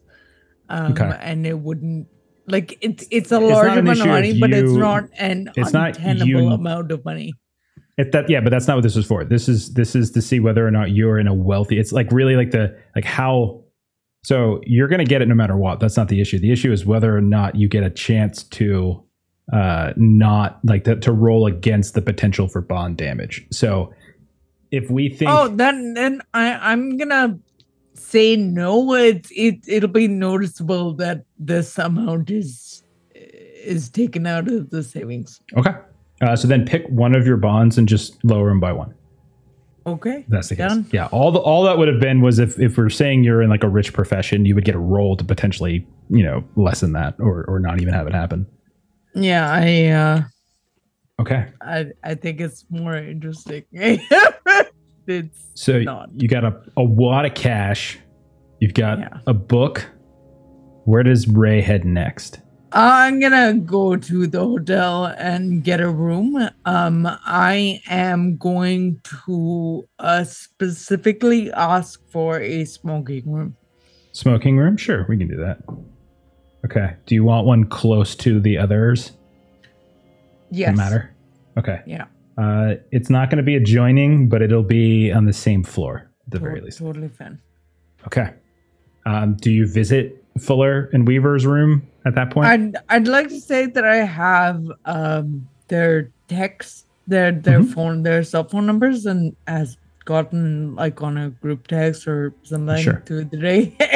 And, that sends sounds a way message. too organized and reasonable for G-Cell, though. Okay, well then, if they don't already have one, Ray is going to insist on having one. Okay. And we'll at this point we'll send both Blair and Fuller texts saying that like I'm at the end of the hall. Give them a room number. And stay in the room with we had said before that she has like his journals and all the stuff they got from his apartment. Sure, she's spending the evening going through his stuff that they've already gone through. Okay. Like catching up? Sure. Yeah. All right. So we'll say that. And so you know where she is. You know she's down the hall, Fuller at Weaver, and you continue your studies. Unless there's something else the two of you wanted to do before I go back to the guys. No.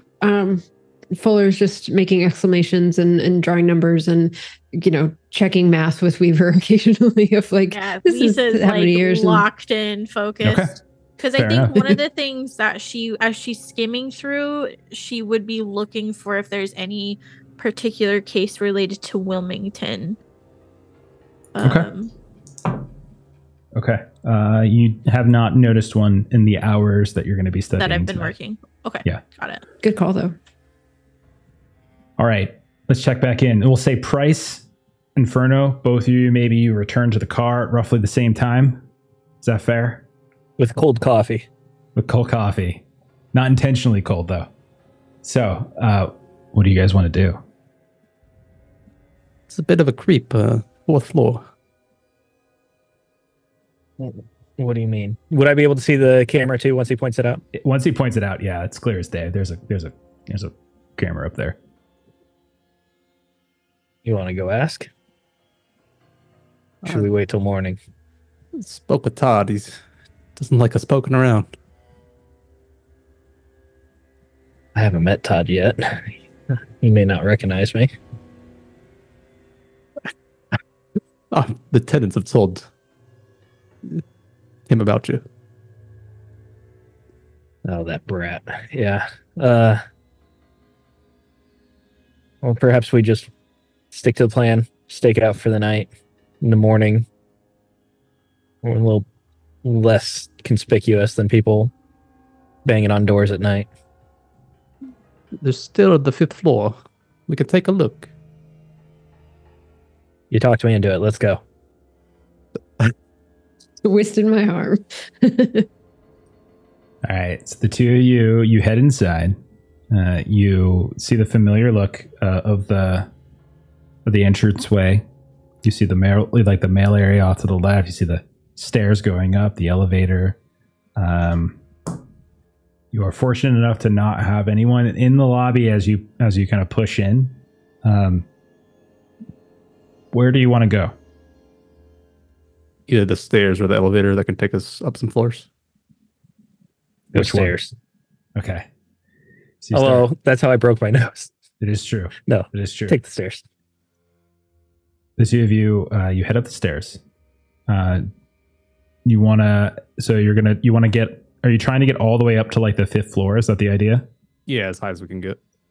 And Okay, I have my so- pen light out because last time someone turned the lights off in the stairwell, and I'm just going to be ready. Okay. You head up and you get off at the 4th floor. And you see that as you do so, there's this smell of like someone cooking. Like you can definitely smell not entirely sure what it might be, but you can like some very potent spices and such.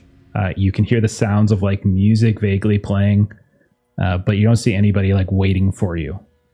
Now, as you got to the top of the stairs, you realize in the 4th floor, the stairs don't continue up.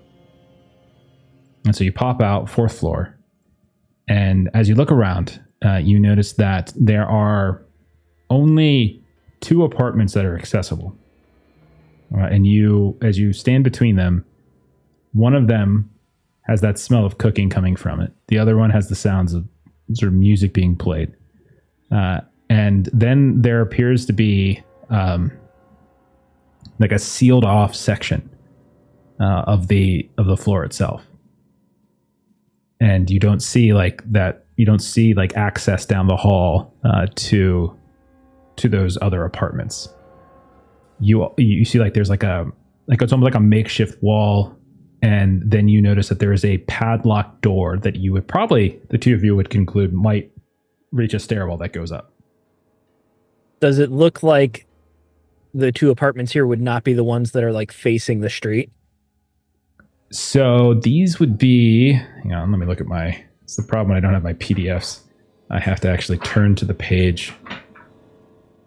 So these would be, according to your understanding, would be the ones facing, these would be the ones that were likely underneath the floors. These would be apartments 14 and 15.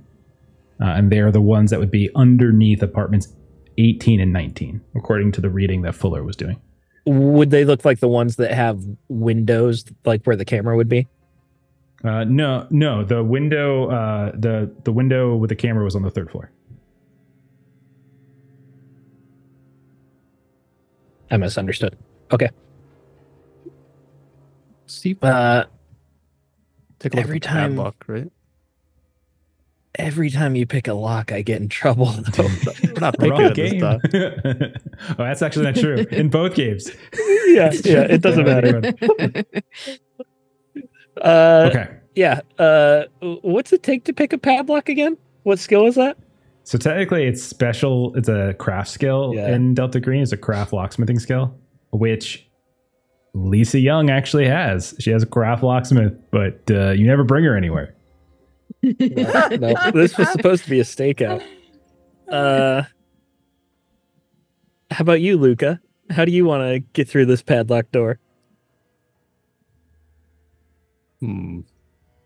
Is the wall and the door is padlocked?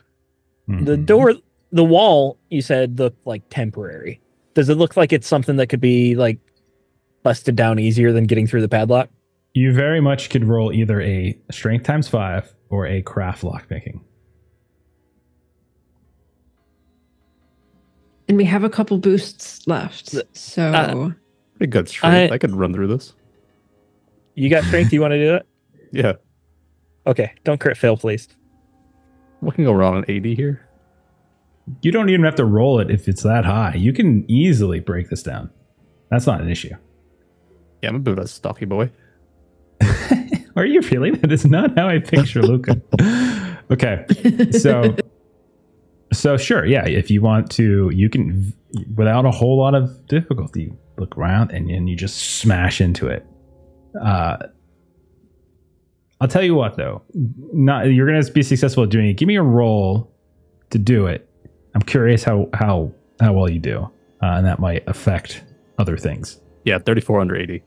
Okay, you're able, without a whole lot of difficulty, to just lower your shoulder into it, slam it into it one time, and you just feel the wall that this makeshift door with the padlock is in. It's essentially it's like, you know, sheets of plywood painted over, and you just burst it through. And so like the whole wall turns like the way a door would, and like the door that is padlocked turns with it. And so you're able to, and you look around as you made a little bit of noise, but you don't think anyone actually heard, or at least no one's responding. And you see up in front, right beyond the way, there is further access to these other apartments on this floor, on floor 4, and there is a staircase that appears to go up. Jeez, Inferno, you're working out some stress there. I overshot it a bit. Let's go through and try to put it back and make it look a little bit more like normal. Oh yeah. Okay. No one's gonna come up here. Let's head to the 5th floor. Okay. Okay. So you start heading up. First of all, brace it back. Yeah. No, you could sort of prop it back up. That's fine. It's very dark in here, so you're going to need a light source as you start crunching up the stairs, which you realize are not in particularly great shape. You notice a few things. First of all, the air is very thick, very musty. Remarkably, the smell of smoke, despite the fire here being like 100 years old or whatever, it still is there. Like you can still kind of smell it as you start moving up. You can see both of you have very high alertness, so I'm just going to give it to you. It looks very undisturbed. You don't see any signs of like footprints or anything like that. It doesn't look like there's any recent traffic, anything like that. And you start moving up to apartments. You're going up to the 5th floor, right? Okay, so you head up to the 5th floor, which is apartments 17, 18, 19, 20. Those are the 4. When you come up here, you feel like the floor sag a little bit with each step. Like it's not in the greatest of condition. And when you move up to like the nearest apartment, it's locked. I would like you both to make an athletics test as you start moving and traversing across the 5th floor. I'm a smoker and an old man, but I'm okay at athletics. Got a 39. 55 under 63, so that's a crit success for me. Okay. Mine's a fail at 64. Not getting me today, Jeff. I will say, because Price critted, at one point, Inferno, you take a step on one of these like kind of weakened floorboards from the fire. It collapses. Your leg starts to go through it. But because Price got a crit, I'll say you quickly reach out, you grab him and kind of pull him back. And you can see that your leg was about to just plunge through this section in the floor where there's all these different like rusty nails and stuff kind of kicking out. And it could have been very, very bad if you would have fully pressed your leg through there. Now, as you guys start moving around, am I going to assume you're going to continue to just like bust doors down without any concern? Is that fair? Yeah, I'd like to be quiet about it. Sure. I mean, like you're on the 5th floor, so as far as you know, no one lives up here. And as far as you can tell, there's no other way to get up here than by the wall that you just knocked down. So you start searching around. And in some of the rooms, you find like, well, actually, in all, a lot of the rooms, it's just char and old and dust. And some of them, specifically the ones that have been burnt out, the ones that where the fire specifically was, you find a blackened love seat, a charred dining room table, got a burned coat rack, got all these old broken vases, got all these old newspapers that have been kind of faded and dusted over, plenty of like melted silverware and plateware and that kind of stuff. At one point, again, you guys have really good search and alertness. You find this pair of eyeglasses that has been cracked by the heat. And at one point, as you kind of pull back on a closet in a small room, you see sitting in the closet, staring right up at you, this half-melted, charred, one-eyed doll looking right up at the two of you. You think they clean out 100-year fire?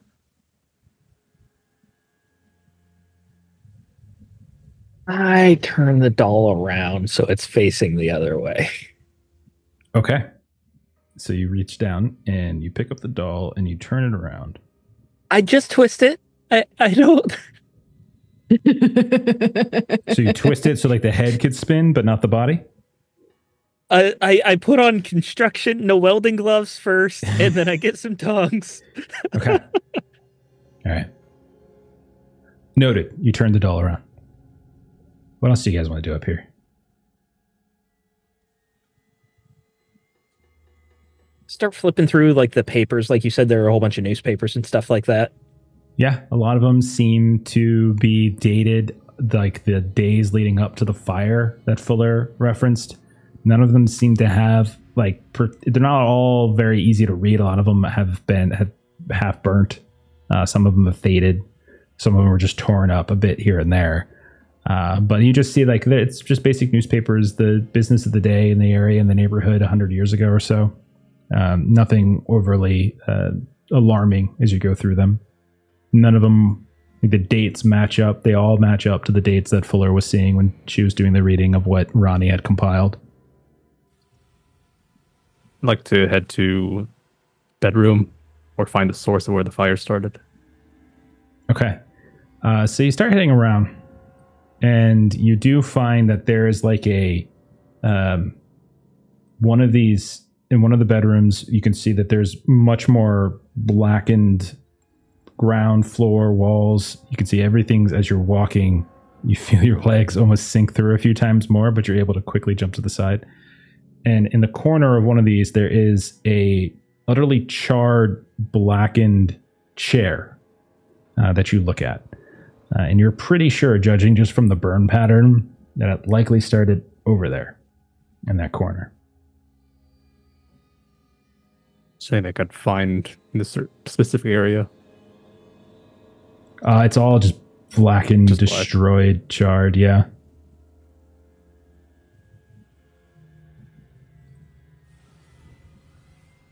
Does it look like anyone has been through this area, even like maintenance or anything? Like it's just, you said most of it seems untouched. You haven't seen any signs of footprints in the dust. You haven't seen any signs of like what Inferno did, where his foot went through. Nothing. Everything looks like it hasn't been touched. Nonetheless, as you two split up and go in different directions, Price, you're looking around, you're fidgeting with the doll. Inferno is checking something out. You stand up, you turn around, and the light kind of shines around the room, and you can see a few of the furniture, like the dining room, the dining room table, a couple of the broken chairs here and there, casts these different shadows on the wall. And you can see that one of them, as you stop, just doesn't make sense. As you see, there is a person's shadow right there in the room with you. And you don't see Inferno in the room with you. Even with me shining the light on it, the shadow's still there? Well, it's like a pen light, you said, right? So you're not getting like this huge like spotlight. So it just sort of fades a bit here and there, but you can still see it's there. I want to move so I can like shine the light where the shadow like seems to be. Do you get closer? I'll go sideways, like just a better angle on it. Yeah, I'll get a little closer. As you do, it just sort of starts taking a couple steps here, there, and it starts to move kind of with you. As you're moving one way, it's kind of moving the other. You move back, right, so and it kind of moves opposite. I want to continue this movement so that it's sort of in the way of like the room that Luca went into. Okay. And then I'm going to call for Luca. Okay. Both of you roll an athletics test. As Price, you're moving, and Inferno, you come kind of rushing over to try to return to Price. 29 under 63. Okay. 36 under Yes. 39. Okay. And you guys both manage to avoid falling through the floors again. You come running over Inferno, and you can see as he's pointing the light over in the direction of this one wall, and he's kind of shifting and moving as you come in right to the right of you, like right next to you, because that's what you wanted to do, Bryce. You wanted on the wall that's Yeah, I next to kind of where like to Inferno- pin it between us. Okay, so as Inferno comes up to the door frame, we'll say, and which means like the shadow is right to the right of him. So he steps up. You step in Inferno. You just feel a small little, not a gust of wind, but like a warm breath. And it just flickers right in your hair. And you can even see it, Price, as his curly Inferno hair begins to just suddenly be tickled a bit. And you can feel it against your ear. There's not a window open, is there? You see that shadow? It's right next to you. Do I see said shadow?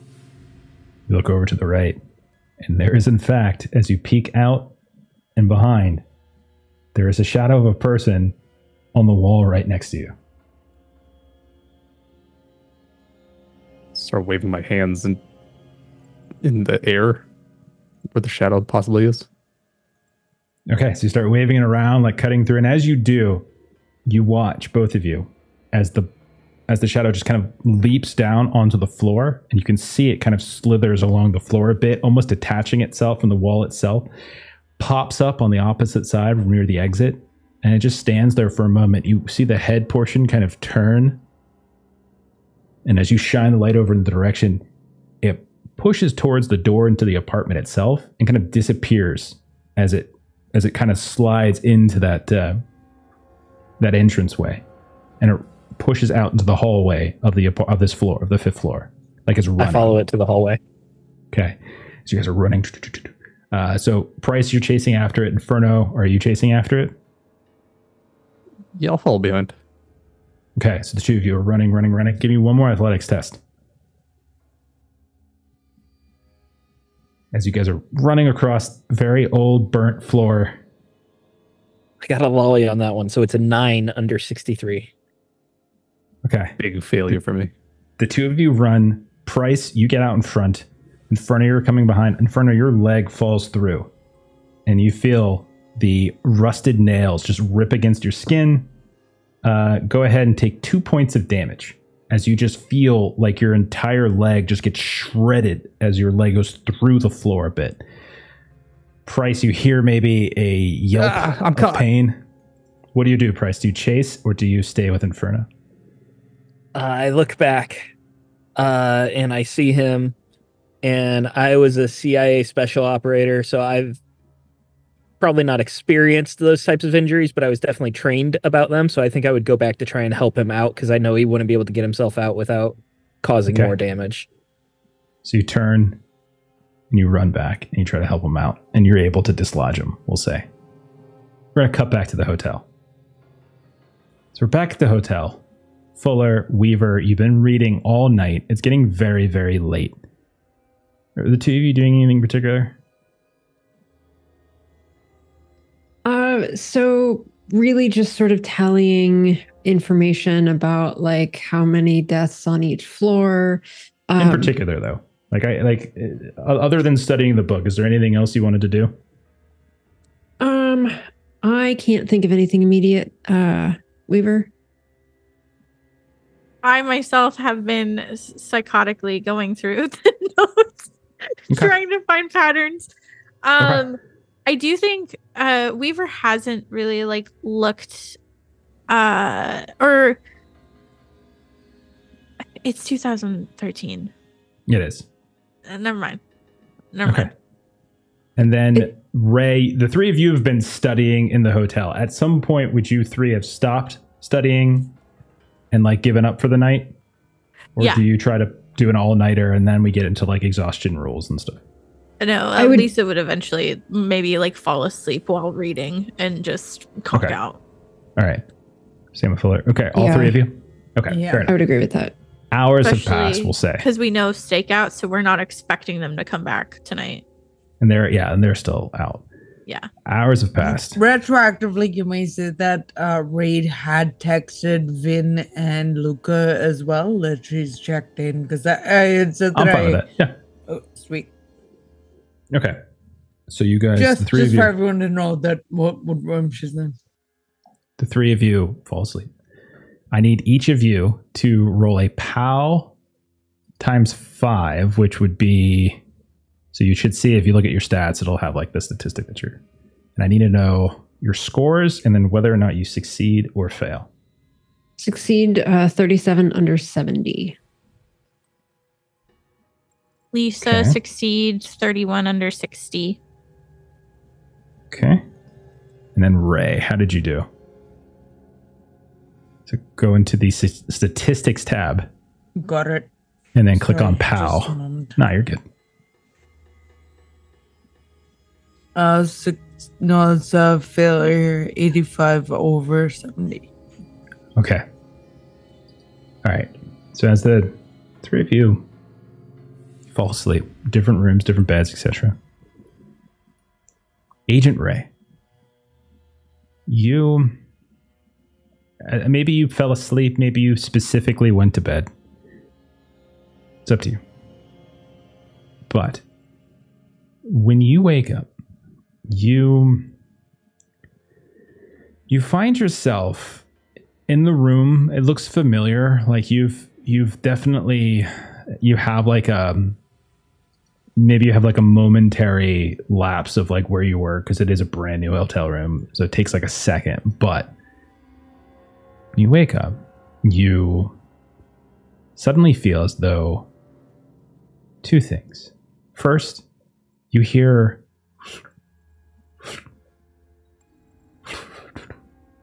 these little light shuffling footsteps from the hallway, you think?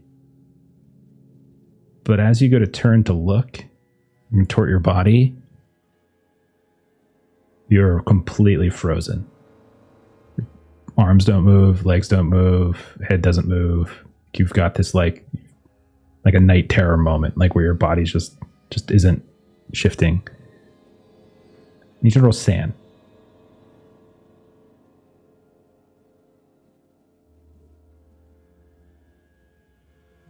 Success with that 24. Okay, you've heard the story already, right? Like this isn't surprising. Like you know what to expect. You hear the shuffling get closer. Go ahead and roll a POW for me again. Oh, goodness.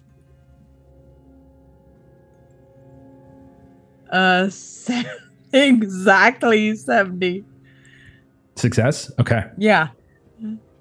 You are able to like just ever so slightly kind of like tilt your head in a way where your eyes can look down towards the foot of the bed and you see this dark, hazy human shape rounding about. Can't really see the specifics at the moment, but you suddenly see the shape climb up onto the bed or hover over the bed. It's hard to deduce it. It's so dark in here.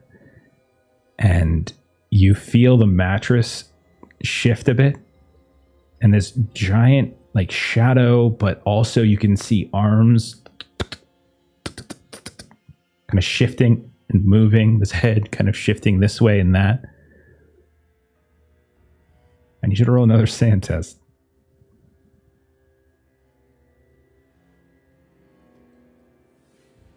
$52 success. Okay. Take 1 point of sand loss as it's getting.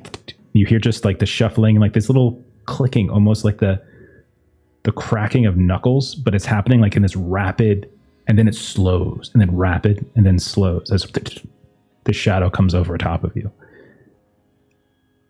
As it does so, you can see these very dark, hazy features begin to emerge from within the shadow, like a mere inches away from your face.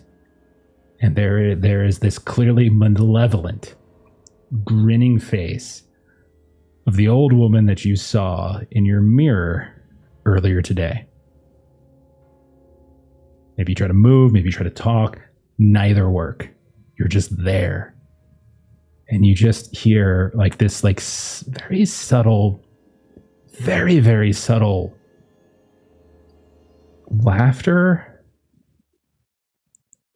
And then like the head portion gets very, very close against your ear. You can feel like this warm breath against your ear. And you hear something. We were there when you first came into this world. Do you remember? My sister held you in her arms while my sister gently opened your eyelids with her thumb, and I blew the first breath into your lungs. And then the head kind of comes back, and you see the grin once more. And then she leans down onto the other side of your head, to the other ear, and again you feel that warmth. Likewise, we will be there on your dying day. My sister will hold your hand. My sister will kiss your lips and draw the last breath from your lungs. And it will be my hand that stills your heart. We fade out of there. Ashley. You too wake up in the middle of the night. Except you have full control of your body. You the book that you've been reading is right across your chest.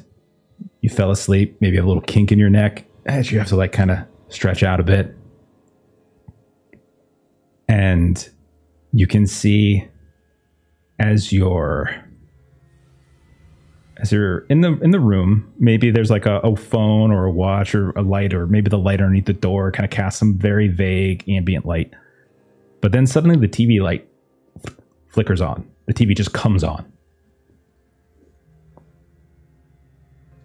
You look over, you can see there's Fuller. Uh-huh. The TV shining across her, and you can see that she is much like you. She fell asleep studying, going through this stuff. And there's not really, any reason to think that she's in any sort of trouble. You can see her chest moving up and down. She's breathing. Everything looks fine. Mm-hmm. And for a moment, the screen is just like this frosty snow, like static. And then as you're watching, you can see images begin to form. And you realize there is a black and white movie that is suddenly starting to play. And like you're like catching it like mid-scene. Something from the 40s or the 50s. Do you have any kind of art skills?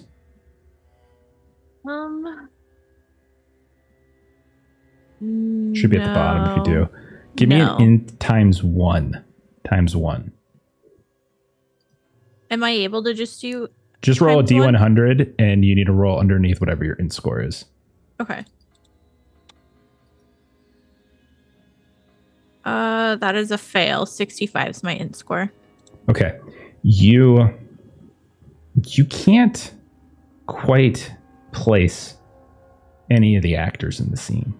You can see that there's a woman who certainly seems to be the center of the attention, and it's kind of got this gothic feel to it. Like the lighting itself is is very stark. You can see that she's dressed in dark clothing, dark hair.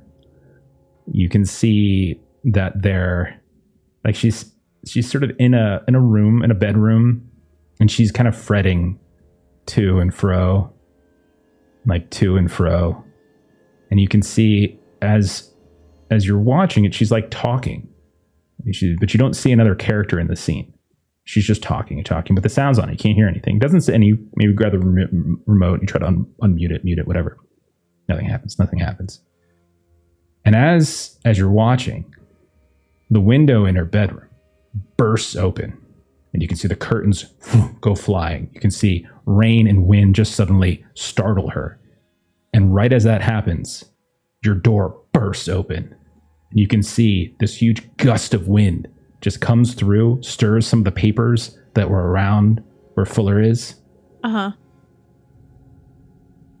And I think the moment the door like burst open, knee-jerk reaction, Lisa like drops to the floor, and then she just kind of rolls to see what she's like, who's coming in. You drop to the floor.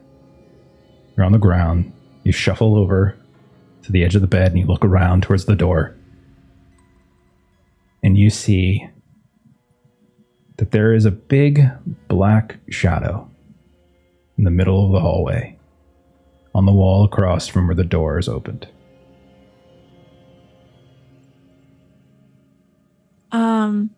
Does it make sense for the shadow to be there? You don't see anyone casting it. She's gonna like kick the bed and try and like nudge Fuller awake. But she's not gonna like take her eyes off the shadow. She's gonna grab her purse and she's gonna kind of like head out to the door to confirm, is there anything causing this shadow? Is it, You reach up, you kind of shake Fuller. And Fuller, you feel it and you wake up.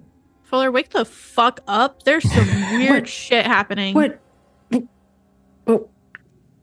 Okay. I need you alert and active. The like door burst open. A movie. Did you fall asleep watching the TV last night? And I was reading, but what? And so Fuller will just follow. And she's gonna follow after this shadow. Okay. So you climb up. You run out. The minute you start making for the doorway, you can see the shadow starts shifting and moving and running down the hall. What about you, Fuller?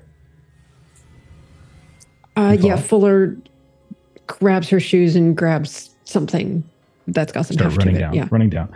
You get to the end of the hall. We'll say you're on the second floor. Get to the end of the hall, interior hallway.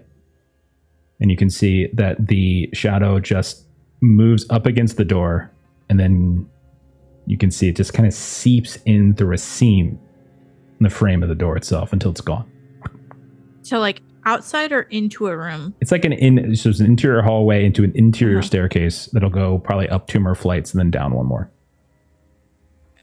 Yeah, Lisa's gonna keep following for the time being. Fuller's right behind. All right, what are your alertness rolls? Like, what do you guys are at? 40. 40? 40 is respectable. 33. And not ridiculous like some people in the party. So the two of you, you follow. Once or twice you get a glimpse maybe of what you think might be the shadow. You go down to the next, you go down like the 1 flight of stairs and you curve back and go down to the next. You push the door open and you see it opens up onto the back patio of the hotel. You can see that there is a handful of lights that are up here or there. You can see that there is like an iron wrought fence of some kind that seems to curve around the pool and like the seating area. You can see that there's a couple places where like someone has like folded down an umbrella for the night. And the two of you, I'll say 40, anything over 30 is good for this. You notice, so you notice that there is a figure sitting at a table. Back to you. But you can see, like, every now and then, there's like a light of an orange as if someone's like smoking a cigarette or something. And you can see it's kind of drifting up. And then with 40 Fuller, you notice that the shirt is tropical. But then Fuller just sort of leans to Weaver. That's a tropical shirt and a cigarette? Ronnie? He's a ways out. He's like on the other side of the rod fence. He's next to the pool. Do you go out there? Yes. Fuller sort of looks at Weaver. Yeah. Should I? Yeah. Yeah. Yeah. Okay. So we kind of go closer. To you, go over top of the iron fence. No one else is around. You walk past the pool, lighted, well kept. You curve around, and you see, like, shrouded in this gloom, but still very identifiable as Ronnie. There he is, sitting there in this plastic chair, tropical shirt. He's got a cigar in his hand. And he just kind of looks up at the two of you vaguely. And he says, "Yeah, you should have left her alone." Looks over towards Lisa. "Sorry, kid. You should have left her alone. But, you saw her." She killed you.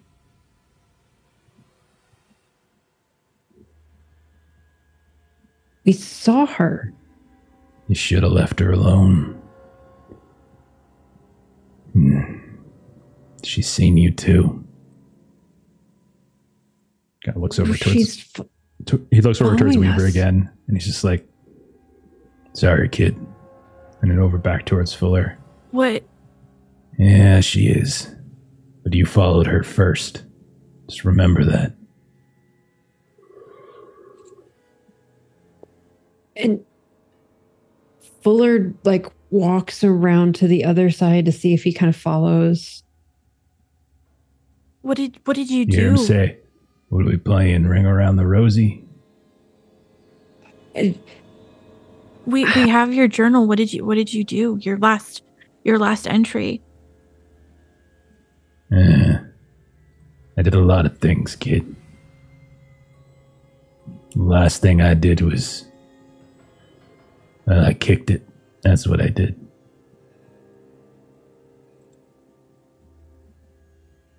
so the sisters, and she'll give the name, the Salmon, the sisters.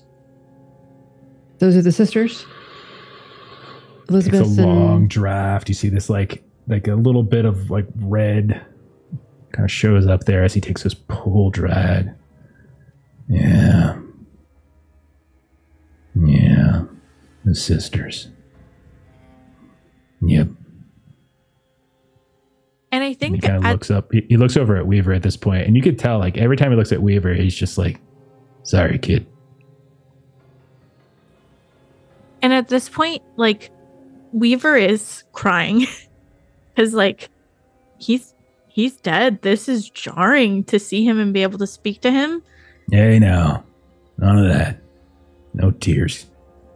That's not how this works. How does this work? You're dead. We're trying. We have your scrapbook. We're trying to follow it. What couldn't you do that we can do before she kills us too? You know, your file says you're first in your class. Good on you. Thank you. Hey, you're welcome. I should have gave out more praise when I had the chance, you know? Should have been nicer. Should have been kinder. You know? You were plenty supportive. Don't worry about that. Is well, it not just to you, but everyone, you know? They teach you to, keep a distance. But I was keeping distance long before that. They brought Penny in, right? You can see a little smile comes to his face. Yeah. Yeah, she saw Penny too. He gets kind of sad. And then as you guys are standing here, you watch as the lights in the pool start to flicker. And the lights around the patio start to flicker. And he looks around, he's like, oh, she's calling me. She has control of you? Sorry, kid. And he just watches, he just kind of fades into darkness.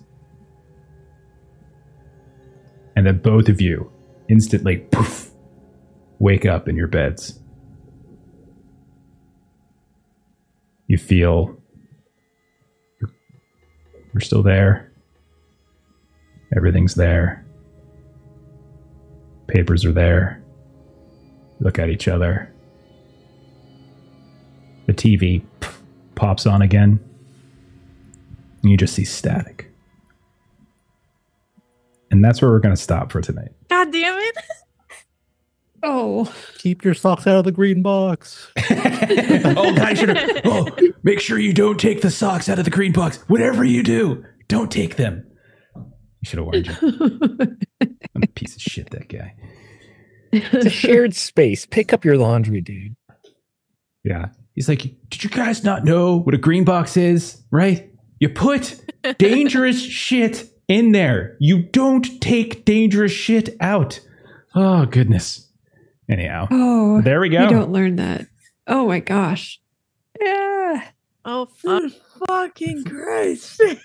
I love Delta Green. Yeah. I Serious. know. All right.